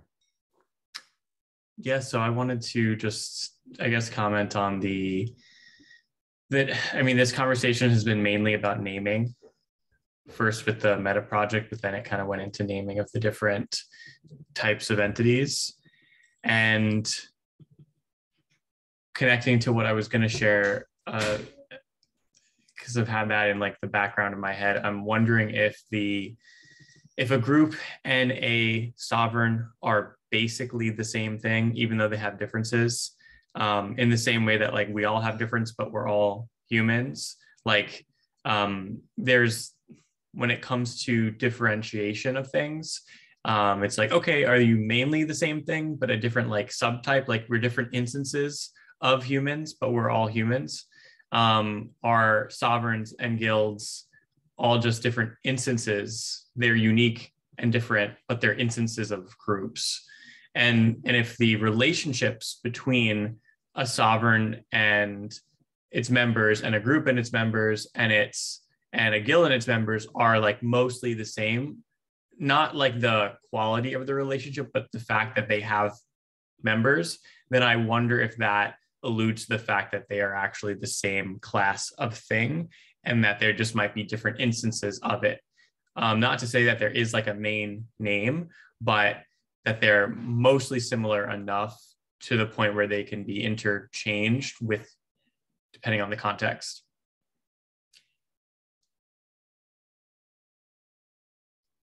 I like I like your hypothesis that things are the same if the relationships are the same. There's deep water there about instances and classes of things. So group to me is a big class of things mostly, and guilds and sovereigns are more so. So a group is kind of like saying a vehicle, and a sovereign is kind of like saying a truck, and Right. A group is like saying a bus. So you can say that they're both vehicles, but if you need a truck and you got a bus, then you're going to be sad, and vice versa. So there's a whole bunch of stuff to kind of watch out for there in saying that, they're close enough for jazz, you could use a bus to drive to the grocery store, and you could use a truck to drive to the grocery store. But if you need, 20 hay bales, or if you need 16 kids, you definitely want one kind of group and not the other kind of group. Yeah, the other thing I was looking at, which is almost the opposite of this, I was watching this video on how to build semantic search systems by LucidWorks, and there was assertion that they made that every instance of a word or a phrase you ever encounter has a unique meaning. So anytime you see the word sovereign mentioned in a conversation or on a page on a text, it has a slightly different meaning than every other time you've seen it, even though it's the same word, because of the different layers of context behind it. That's a thing that Wendy Elford will say also. She said it to me a number of times. So when I say sovereign and somebody else says sovereign, and not just when I say sovereign, it means a different thing each time. And then, the difference between the way I say it and somebody else says it, it's like. And then there's the game B notion of don't expect everybody to articulate things perfectly.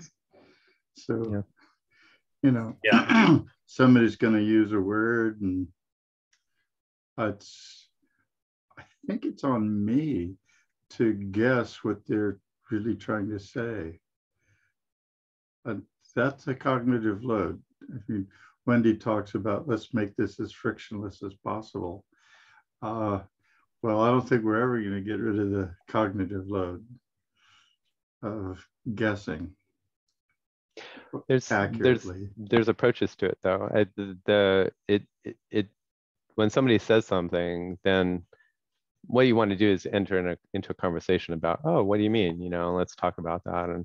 And then there are ways to make that conversation more palatable or less palatable, right? A less palatable way is like, okay, well, I wrote up a wiki page on this, just go read that and you'll know what I mean. So that's a really brusque way to do it, and a high friction way to do it, right? Yeah.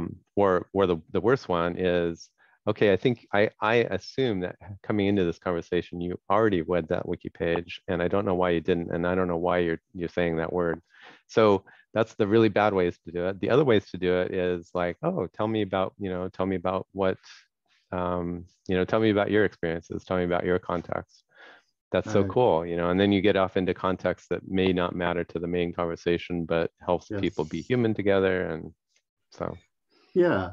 And I did that yesterday with Lisa Ma. She used the word sacred, and I heard fingernails on the blackboard. Mm-hmm. And I admitted that to her, and we had a very quick merging of her perspective with mine.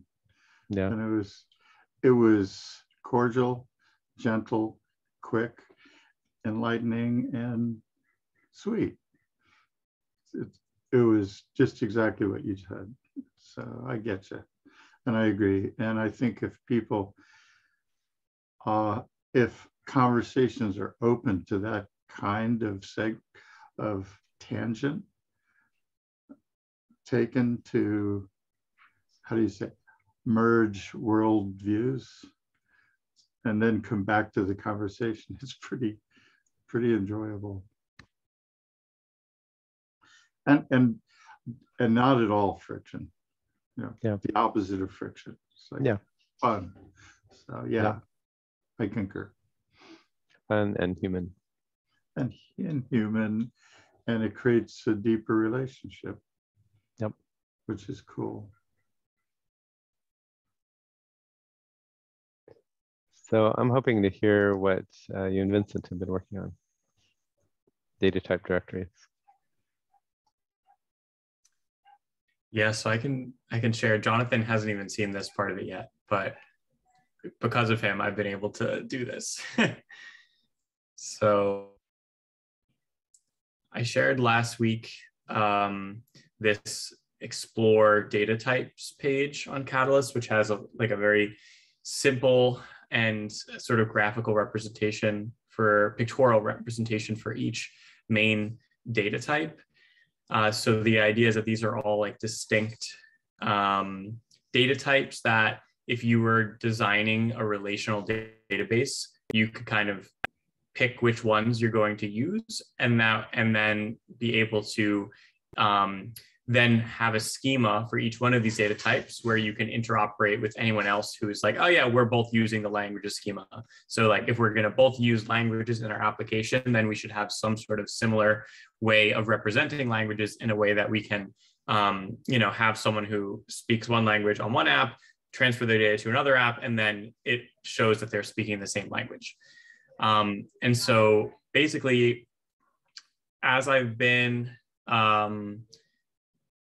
doing research in the last like 3-4 years over the different types of social networks that have been out there, I've kind of been keeping a tally of like any time I find a new data type that I feel like doesn't fit into one of these, I will add it to this list. And so this has kind of become like the synthesis of the like high level schemas that most social networks or matchmaking platforms or directories have. Or the way that people will use tools like Airtable or Google Sheets to kind of represent certain types of data, more so with Airtable, where each table is like kind of a unique tab. In the same way that if you were to like, have preset options for like long text attachment checkbox when creating a new column, what if if you created a new tab, you kind of picked through a drop-down list of like, hey, is it one of these? Because if so, we can either automatically populate this for you with information like, oh, is this a language database? Well, here's all the languages. Or it could infer some things like, okay, this is a list of links. You probably want a URL field by default. And so then what that led me to start doing was to create a directory of the data type relationships, because I think this is, to be able to actually see how these are used, it's really helpful to see the relationships. So I made this where you can say, okay, platforms have servers, for example, like Discord is a platform that has different Discord servers. And then those servers have channels, and channels have messages. And this is a relationship that scales across like Mattermost, Slack, Telegram, Discord, like any type of chat platform will have this structure. And so that went into this relationship diagram. And I have right now, there are no connections being showed, but you can toggle on and off the relationship types. So one that I did was can be. So there was a lot of people that are always asking me like, what's the difference between a project and a group? And I'm like, well, these are all the things that can be other things at the same time. So like a project can be a group, and it also could be a resource. A group could be an organization, and it can also be like you can share a post about a group. But these are still distinct things in the way that I see they each have different like functions, and they have differences between them. So there's this other tab that I started working on during this call, which is just like differs from. So like, what if you wanted to see what were the differences between these things? And so like, groups are different because they are about people involved, not about the output of something. And then the have shows the kind of hierarchical relationship between these different things. So for example, if you were to hover over groups, you can see that groups have users.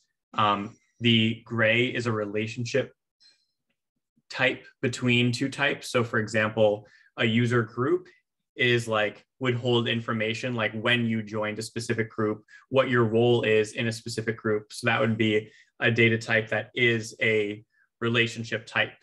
And group relationship is, between two groups is a group relationship, which would also have like the relationship between the groups. So yeah, this is basically, and then I have differ from, connect, serve, take action on.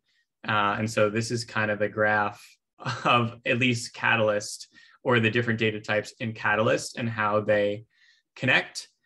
And I would say that the next layer to have on top of this could be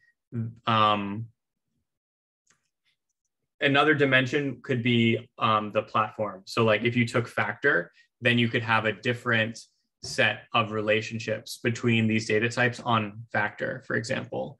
And so this could be like a template that could be applied towards different platforms that have schemas, but then you could also overlay those on top of each other and then see which ones have like matching shapes and matching patterns, like the connections between shapes, which would be like, oh, look, inherently Open Impact and Catalyst could interoperate entirely as is with their projects schema, because projects have tasks, can be opportunities. And this is like the same structure.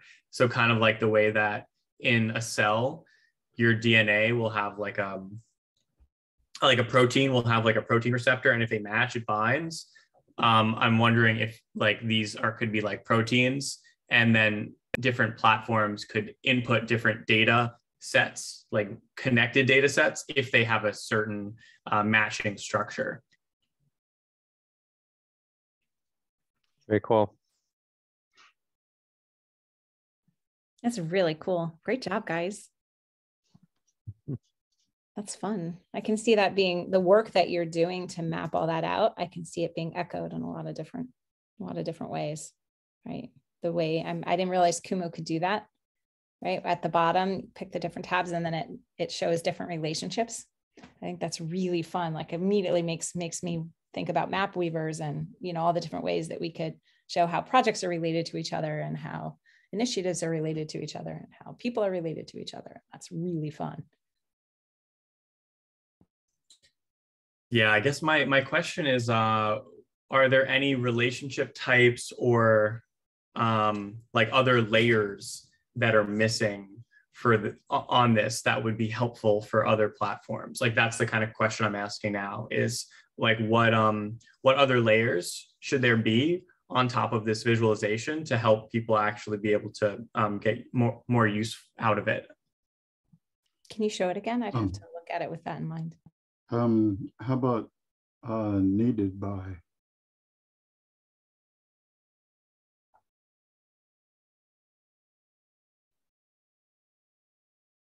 Oh, I was muted. So Jonathan, you're saying like, could you give an example? Not sure it pertains to this one because this is data types, but projects. Project A could be needed by project B. So I may be speaking out of context. So that would be like an instance of a project needs another project? Correct. It might apply here, but I think I'm trying to bang a square peg into a round hole, trying to apply it to the data types Kumu diagram or data types. I don't think data types need other data types. Yeah, I can think of one. Oh, yeah. Sorry. Yeah.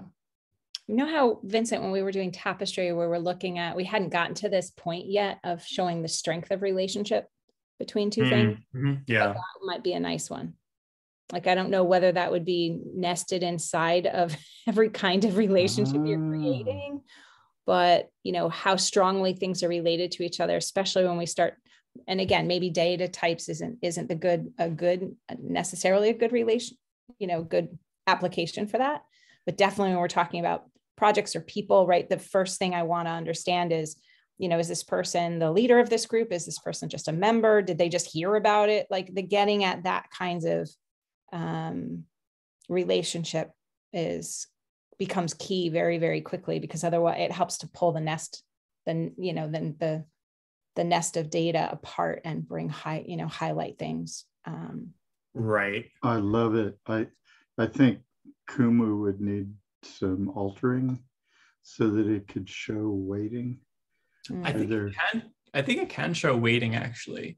Oh, Yeah, I think the connection weight, you can have a width of the line thickness, which is Nice. correlated with the weight. My question would be, what would determine the weight? So users having contributions or users having skills, would the weight be the number of platforms in which there's a relationship between users and contributions, or users and groups? Or would it be the it could be the frequency that both of those data types exist out of a sample size of platforms? My answer is let's have a long discussion about that. Yeah, it almost like each view, right? You're doing data types. I again kind of going back to our experience of doing the tapestry, where each kind of response, right? Whether it was expertise or whether some of them required different definitions of the strength, and some of them seemed to group, like when we got down to the resources, it seemed to repeat itself over and over and over. It didn't really matter the type of resource. It was either a suggestion, or I'd used it, or I owned it, or I was right. Like there were a couple, I've forgotten exactly the wording I came to, but right, there was a set of 4 or 5. And then you had even gone, well, we could just use strength as like 1 through 5, right? Like we could, from a data standpoint, having some consistency around, there's not a forever, there's not a unlimited number of types of strengths, you know what I mean? And you bring it down to like 4 or 5, then it starts to help to, so I would use that same principle here, right? But what would determine the strength, the degree of strength, I think should be determined by you guys would be the best to discuss that, because I don't understand the interrelationship between data types as well, right? But I bet there would be some patterns there. Yeah, I also think that, throwing a few numbers or a few weights and then doing a Kumu diagram and seeing if that really helps. And if it do does, an experiment with it first before you put a bunch of time into it. Yeah, just sort of get a feel for it from looking at what Kumu presents to you. And it could be helpful, or it could be not at all helpful. Yeah, and then you could do interesting things too, like snap to a circular grid the things that have stronger weight, so that they bring it closer.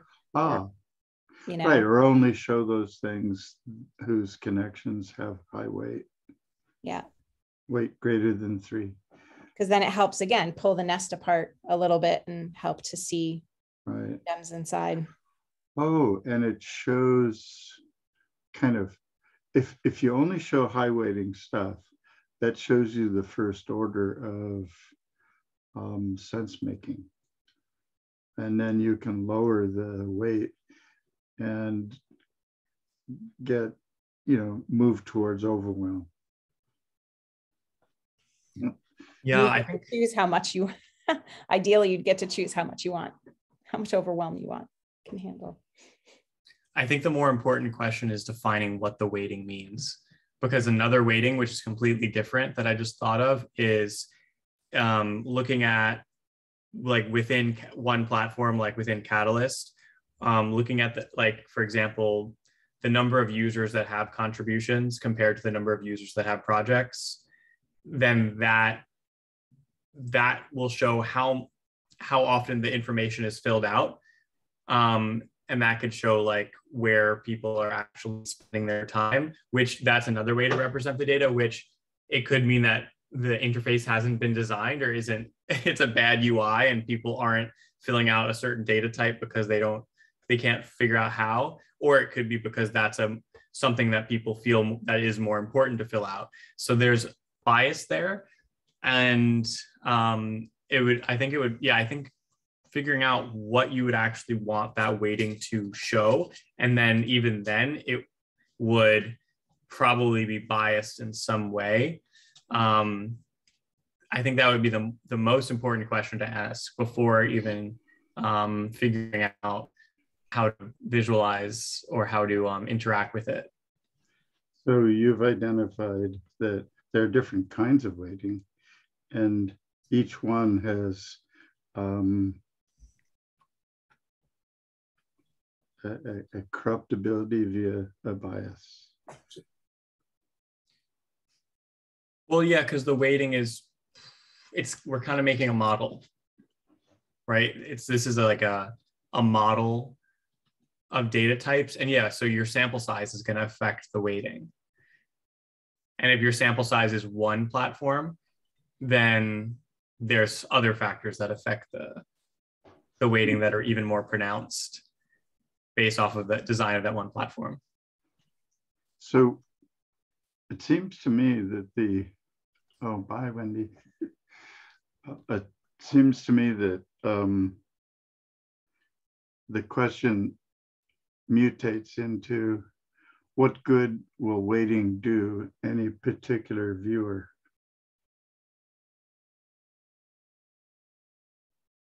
Yeah, and my intention for creating this is the audience or the viewer would be someone who either has a platform or is developing a schema to collect data. And so, for example, like I just created an Airtable and I'm about to create a map of people and projects, and I want to be able to reference a schema to see how other people set up the relationships between these different data types or the different tabs in an Airtable. So that is the context in which I think this visualization would be helpful and useful.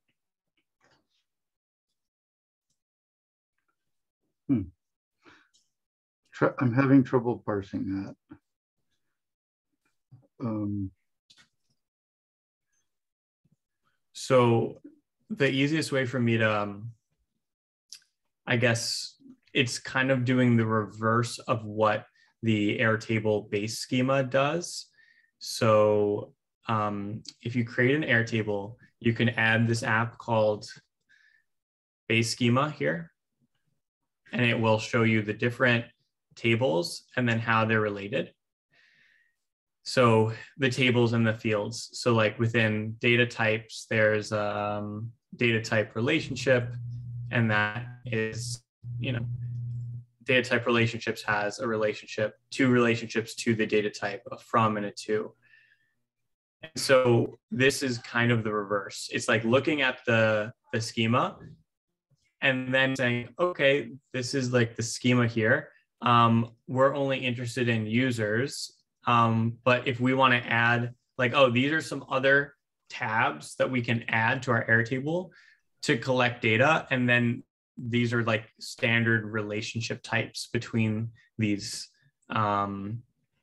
data types, which would make it so that when we create this Airtable, it's going to be interoperable with the Catalyst data schema and any other Airtable that uses this protocol. Okay. I also like that the way you clicked on user, it just grayed out most of the other bubbles and retained the coloring of just a few. And what that spoke to me is that seeing all the data types, it's like, oh my God, what the hell? But seeing just a few and how they relate gives me a sense of focus that Wendy's weighting would also do, and maybe isn't as necessary as I think. So yeah, it could, the idea of weighting could go forward or not, I don't care. You're doing really cool stuff, Vincent, and probably some of it is new and different. I think you might want to look at upper ontology. There's a Wikipedia article about upper ontologies and read about those. And then ontologyportal.org is the sumo upper ontology. And then that guy wrote a book. Are there, is there a particular context with ontologyportal.org, or is this like all of the internet? Ontologyportal.org is there's a set of upper ontologies. Upper ontologies are basically just like schemas for ontologies, more or less. So then ontologyportal.org is a particular one called suggested upper merged ontology, which has a couple good qualities compared to other upper ontologies. One of them is that it's open and free, as opposed to like psych is maybe the oldest kind of ontology and upper ontology, and it's not free and not open. But some of the lessons about how to construct an upper ontology, you're in that space kind of, and there are probably a bunch of things like weighting. How do you do that? How do you order things? How do you structure things? How do you generalize? How do you, that kind of stuff. There's probably a fair bit of like thought about it, even though a lot of it's kind of mathematical more than you'd want. There might be good stuff that you might find inspirational or useful. Yeah, thanks for sharing this. It gives me some other words to use to describe. So Yeah. is what I shared a type of merged ontology? I think it's this is way out of my expertise. I think it's pretty close to an upper ontology. Okay. And upper ontology means that, hey, if you've got a bunch of different schemas, let's make a meta schema so that we can, all talk together. Okay. Yeah. And I'm sure this is with a lot of these upper schemas, they're context specific, right? Like it's a upper schema for the medical diagnostic industry. It's actually the good ones. And Sumo, for instance, they have Sumo itself, and then they have different ontologies for communications, countries and regions, distributed community, user interfaces, economy, et cetera, geography, people, emotions, physical elements, viruses, weather. Another cool thing about Sumo in particular is it maps to WordNet.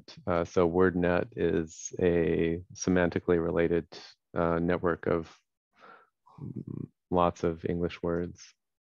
So WordNet is kind of a practical thing, because it's got all the common words. And then if that's mapped into Sumo, I've never seen that before, but it would make Sumo more accessible, I think, because you could look up a word in WordNet and see that it's related to,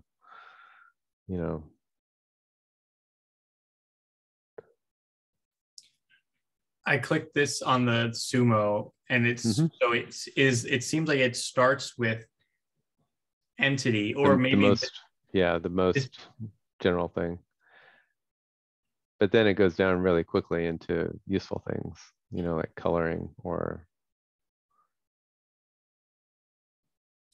right. It's interesting because the things at the edge of this are very specific: two-dimensional angle, contest attribute, yep, alethic attribute. I think these need definitions. This is really cool though.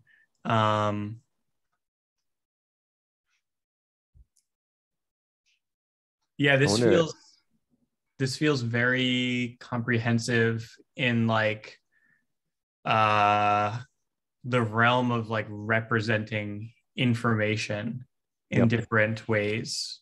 Yeah. And being able to do that thing you were talking about, where you can map, one thing to another thing if you've got the relationships kind of set up correctly. Yeah. Interestingly, I notice it's a one directional graph.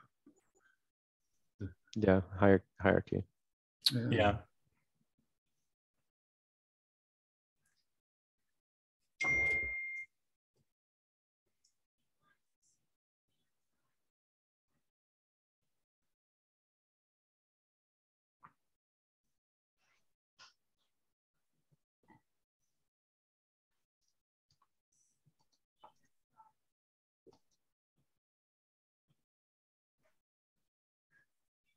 I had to look up alethic because I didn't believe it was a word. Well, I mean, but did they misspell athletic or something? So alethic refers to the various modalities of truth, such as necessity, possibility, or impossibility. Like, okay, somebody need a word for that. Interesting.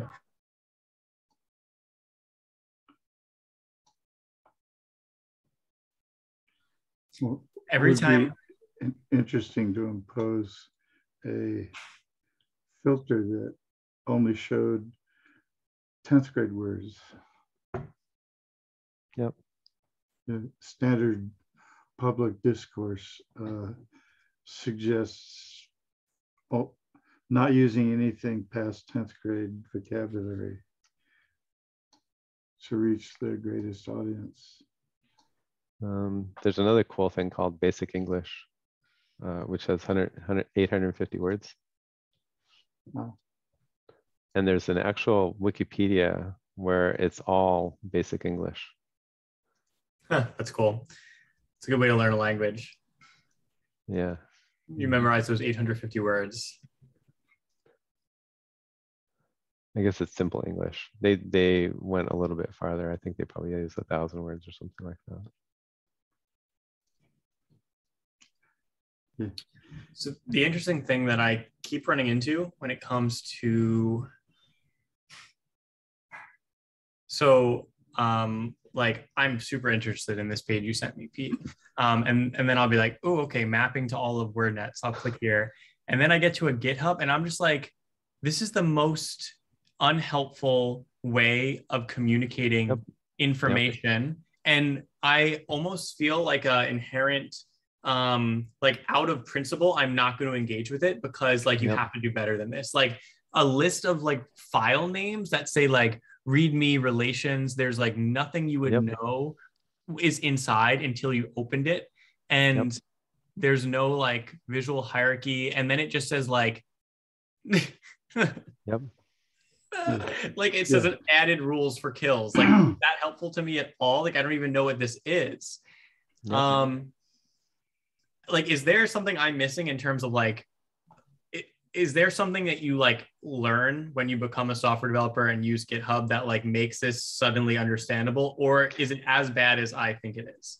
Yes, it's bad. It's somewhere in between. A software developer understands what to do with something like this, and would start to look for, you know, patterns and unfoldings and stuff like that.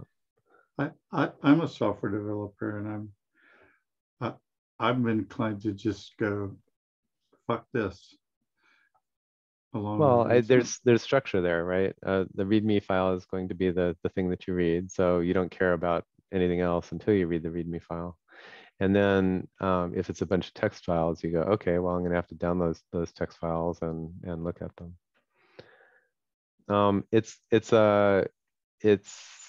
It's like there's a sign outside of a building and it says automobiles, and you open the door and it turns out to be the workshop, and you see, you know, parts scattered all over the place. And that, you know, if you were looking to drive a car today, you're going, well, I'm going to close the door and walk someplace else. Yeah. It feels like the opposite of a mall, where like a mall, you walk inside and then you could like wander through and like go in and out of other buildings. This feels like an opposite building where like you walk inside a room, and then if what you are looking for is not in there, you have to leave and walk to the other side of the building. Yep. And go in another door.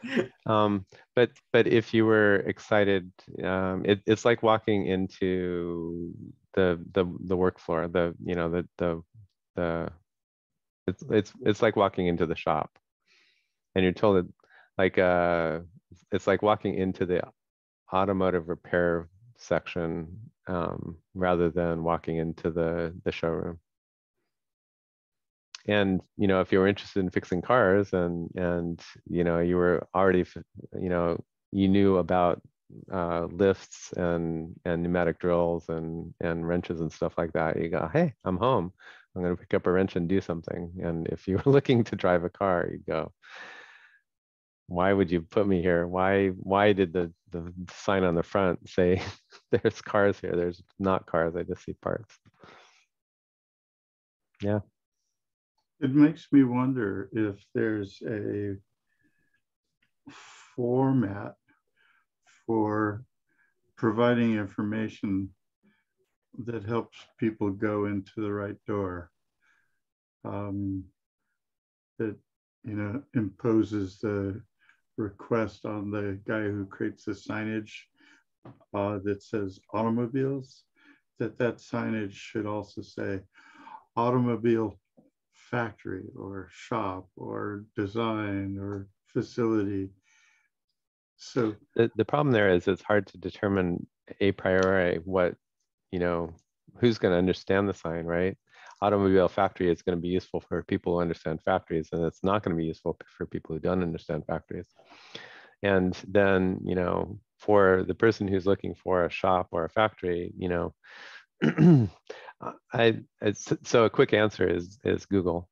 If Vincent, you ended up there and you just Googled WordNet, you would find, you know, an explanation of what WordNet was and why you give a shit.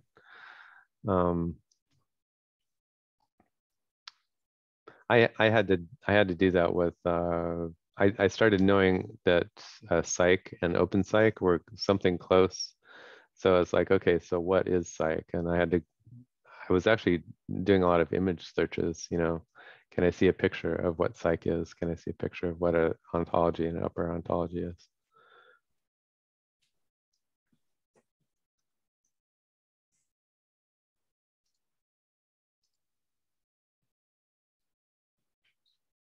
So you can find much better portals to what WordNet is. I'm not sure that you can find better portals to what Sumo is. The very big graph of the taxonomy is, to me, the most helpful thing. Yeah. Because it's not like a KIF file, and then I have to go look up what a KIF file is to understand what they're even doing. Yep. And then you have to find a viewer for a KIF file, and yeah. Oh, is that right? Okay, because yeah, I was like, this is not. Yeah. Yeah, like clicking through these, it's just really funny. Just like the amount of, yeah, for me, the Kumu that I made, it was like, I want to build this in a way that it can be explained to like an 8-year-old. Like, yep.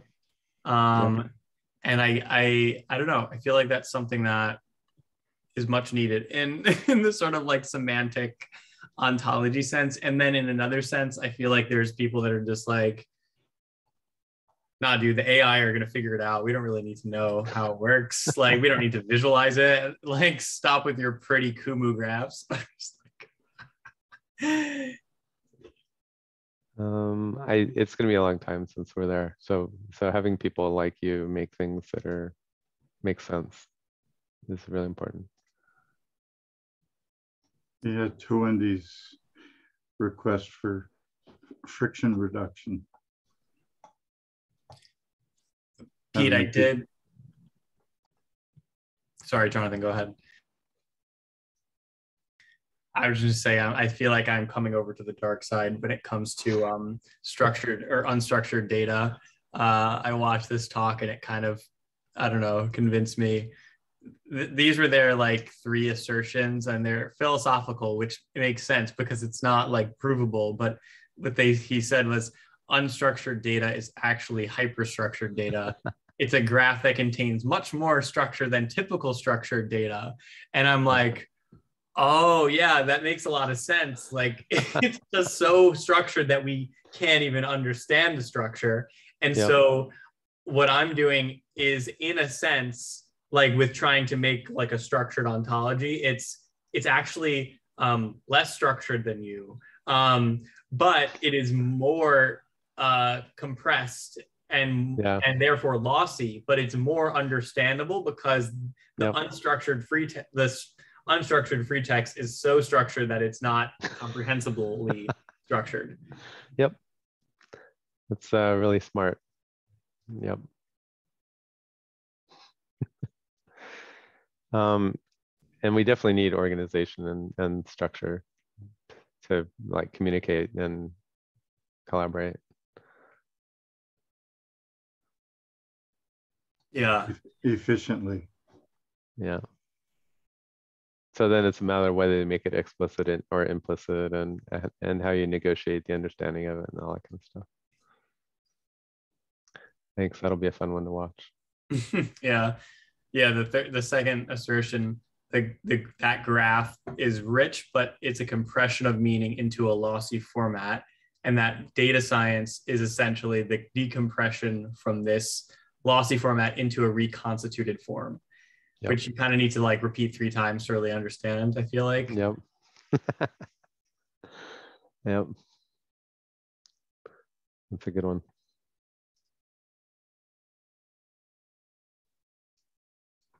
And like all condensed or dehydrated food products, the reconstituted form can taste like crap or it can taste great. Yep. Yeah. So, Peter, oh, Jonathan, you're muted. Depending on how it was concentrated. Some concentrations are actually really good when reconstituted, and others not so much.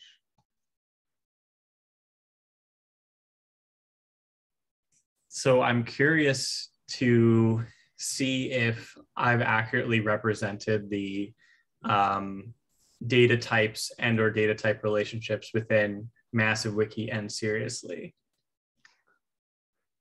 Or if you guys know what those are or have like mapped them out in some way. Massive Wiki, probably Seriously as well, is a kind of a general purpose tool. So there's the stuff that you record, and then you have an usually implicit kind of schema in your head.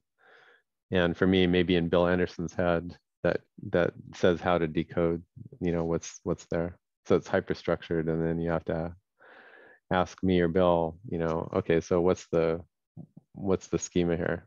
Why did you format it this way? Well, I think what I'm referring to is the meta schema. So like Massive Wiki has, organizations or groups, or maybe it doesn't. Maybe it just has users, and like you have a user profile, right? And then users have wikis, and then wikis have pages, and pages have text, and that's it. That's the structure. And then within that, everything else is there's other structure that is not imposed, but you can't do anything outside of that structure. Like if you break that structure, you break Massive Wiki. So there is some structure that can't be broken. Yeah. Yep. It's a little bit more complicated than what you just rattled off, and not much more complicated. Yeah. And Seriously isn't even that complicated.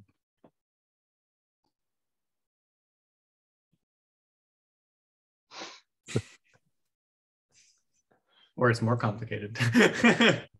Hyper. It's less structured. How about that?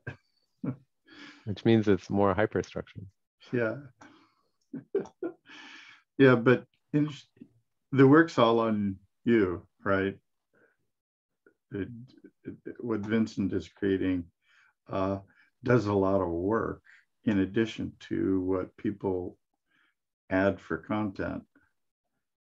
Mine only allows you to edit, move things around, which I think is just what I want.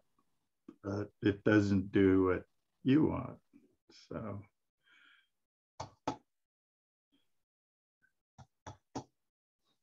There's still these common patterns though, even with Seriously, with its like this, with the simplicity in the types of data, there's still like, for example, like Jonathan, we were talking about interactions, right? And then within interactions, like there are different interactions you could make onto a node in Seriously, whether that's like expand or contract, or add to, or like, so like saying like you have a graph which has nodes and edges, and then interactions, and you can make an interaction on the node or the edge. Or I think you could make interactions between multiple nodes, which is a kind of cool, unique thing, right? Can't you like select multiple nodes? Yeah, but all you can do is move them. When you say it's still an interaction, moving. Okay, all right. My arm is twisted. Right? I think I'm a limpet clutching to the rock called humility. So maybe another time we should try to map different things, Vincent, with you, like Massive Wiki or seriously or sovereigns or Meta Project or OGM or yeah, that'd be fun. And I think what we'd spend the longest time on is probably just figuring out when to create a new type and when to merge, because the relationships are similar enough. Like, for example, I have visualizations or like pages.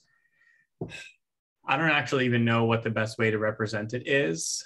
But I think it's something like, let's see if I have it here.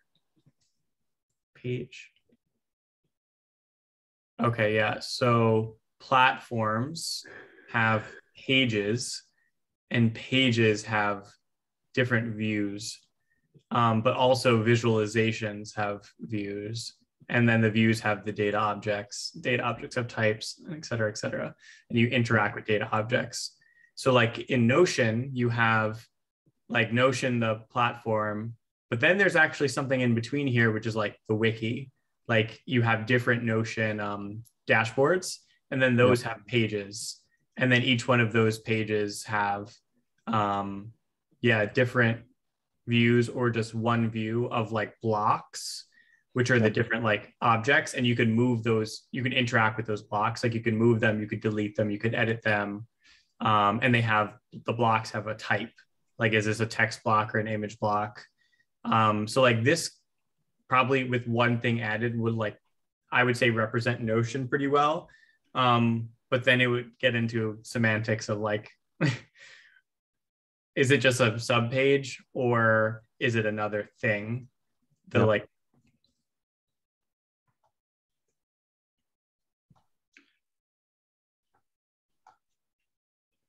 I want to go on a tangent and take you up on your request for new data type suggestions.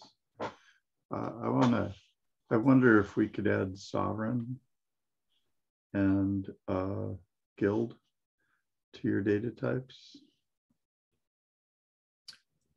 So as I was hypothesizing before, I think pods, sovereigns, guilds, and teams are all instances of a group or a set of people. Okay, fair enough. And unless the relationship between a sovereign is like has different relationships than this, then I feel like it's a different instance of the same thing. So like if a sovereign has resources and members and values and activities, and there are relationships between other sovereigns, and there's a language that people in that sovereign speak, and there's the sovereign might host events, then it's probably a group, is my hypothesis. Okay, then to my understanding of what a sovereign is, it breaks that because it adds one more thing called self-governance. So the other I think what would be interesting is to add a layer of all the deltas. So like add sovereign as a type and then lay out the differences between a sovereign and a group, and then see, are there more differences, or like if there's only one difference, or if there's 50 differences. Like if the ratio, I wonder if the relationship, the ratio between the number of differences and the number of similarities between those things means it should be the same. Yeah, I'm with you. Does that make sense? It's like, yeah, should we add self-governance as a field that all groups may have or not have? Yeah, I'm with you. But if self-governance is enough to inspire it to be a subtype, a separate type, then I think guilds would be a subtype of sovereign, because it has differences, as Pete points out, and I agree. Why add? So you asked for suggestions to add new types.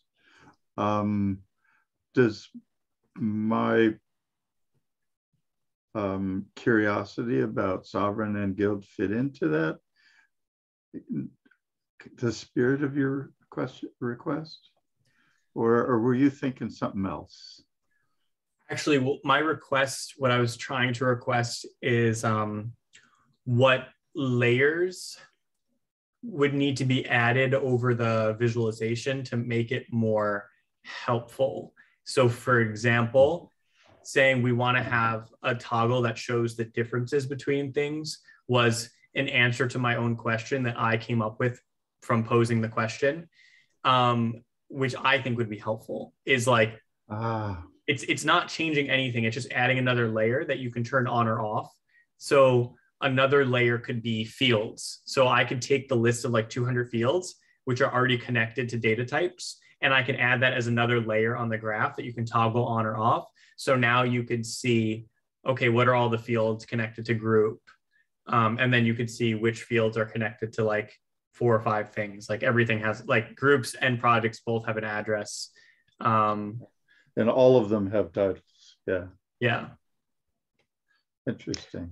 I wonder, Vincent, do you want to work on maybe, I think a good next step would be just mapping different things, right? Would you want to do that on a flotilla call, like next flotilla call, or do you want to do a separate call? We could do that on a flotilla call. Yeah. I think that would be a good thing to do. So you mean mapping like an instance? So like in the same way that this is kind of the catalyst instance. So let me just taking massive wiki and or seriously and making a map of it, and then teasing out that, you know, what's the difference between sovereigns and groups and guilds and probably some other things, and seeing if that, you know, if that fits in the upper ontology that you've got, or if it. Yeah. So what I would do is I would add this field called platform. Yeah. And just take, so these are the relationships, and I would tag all these relationships as catalyst.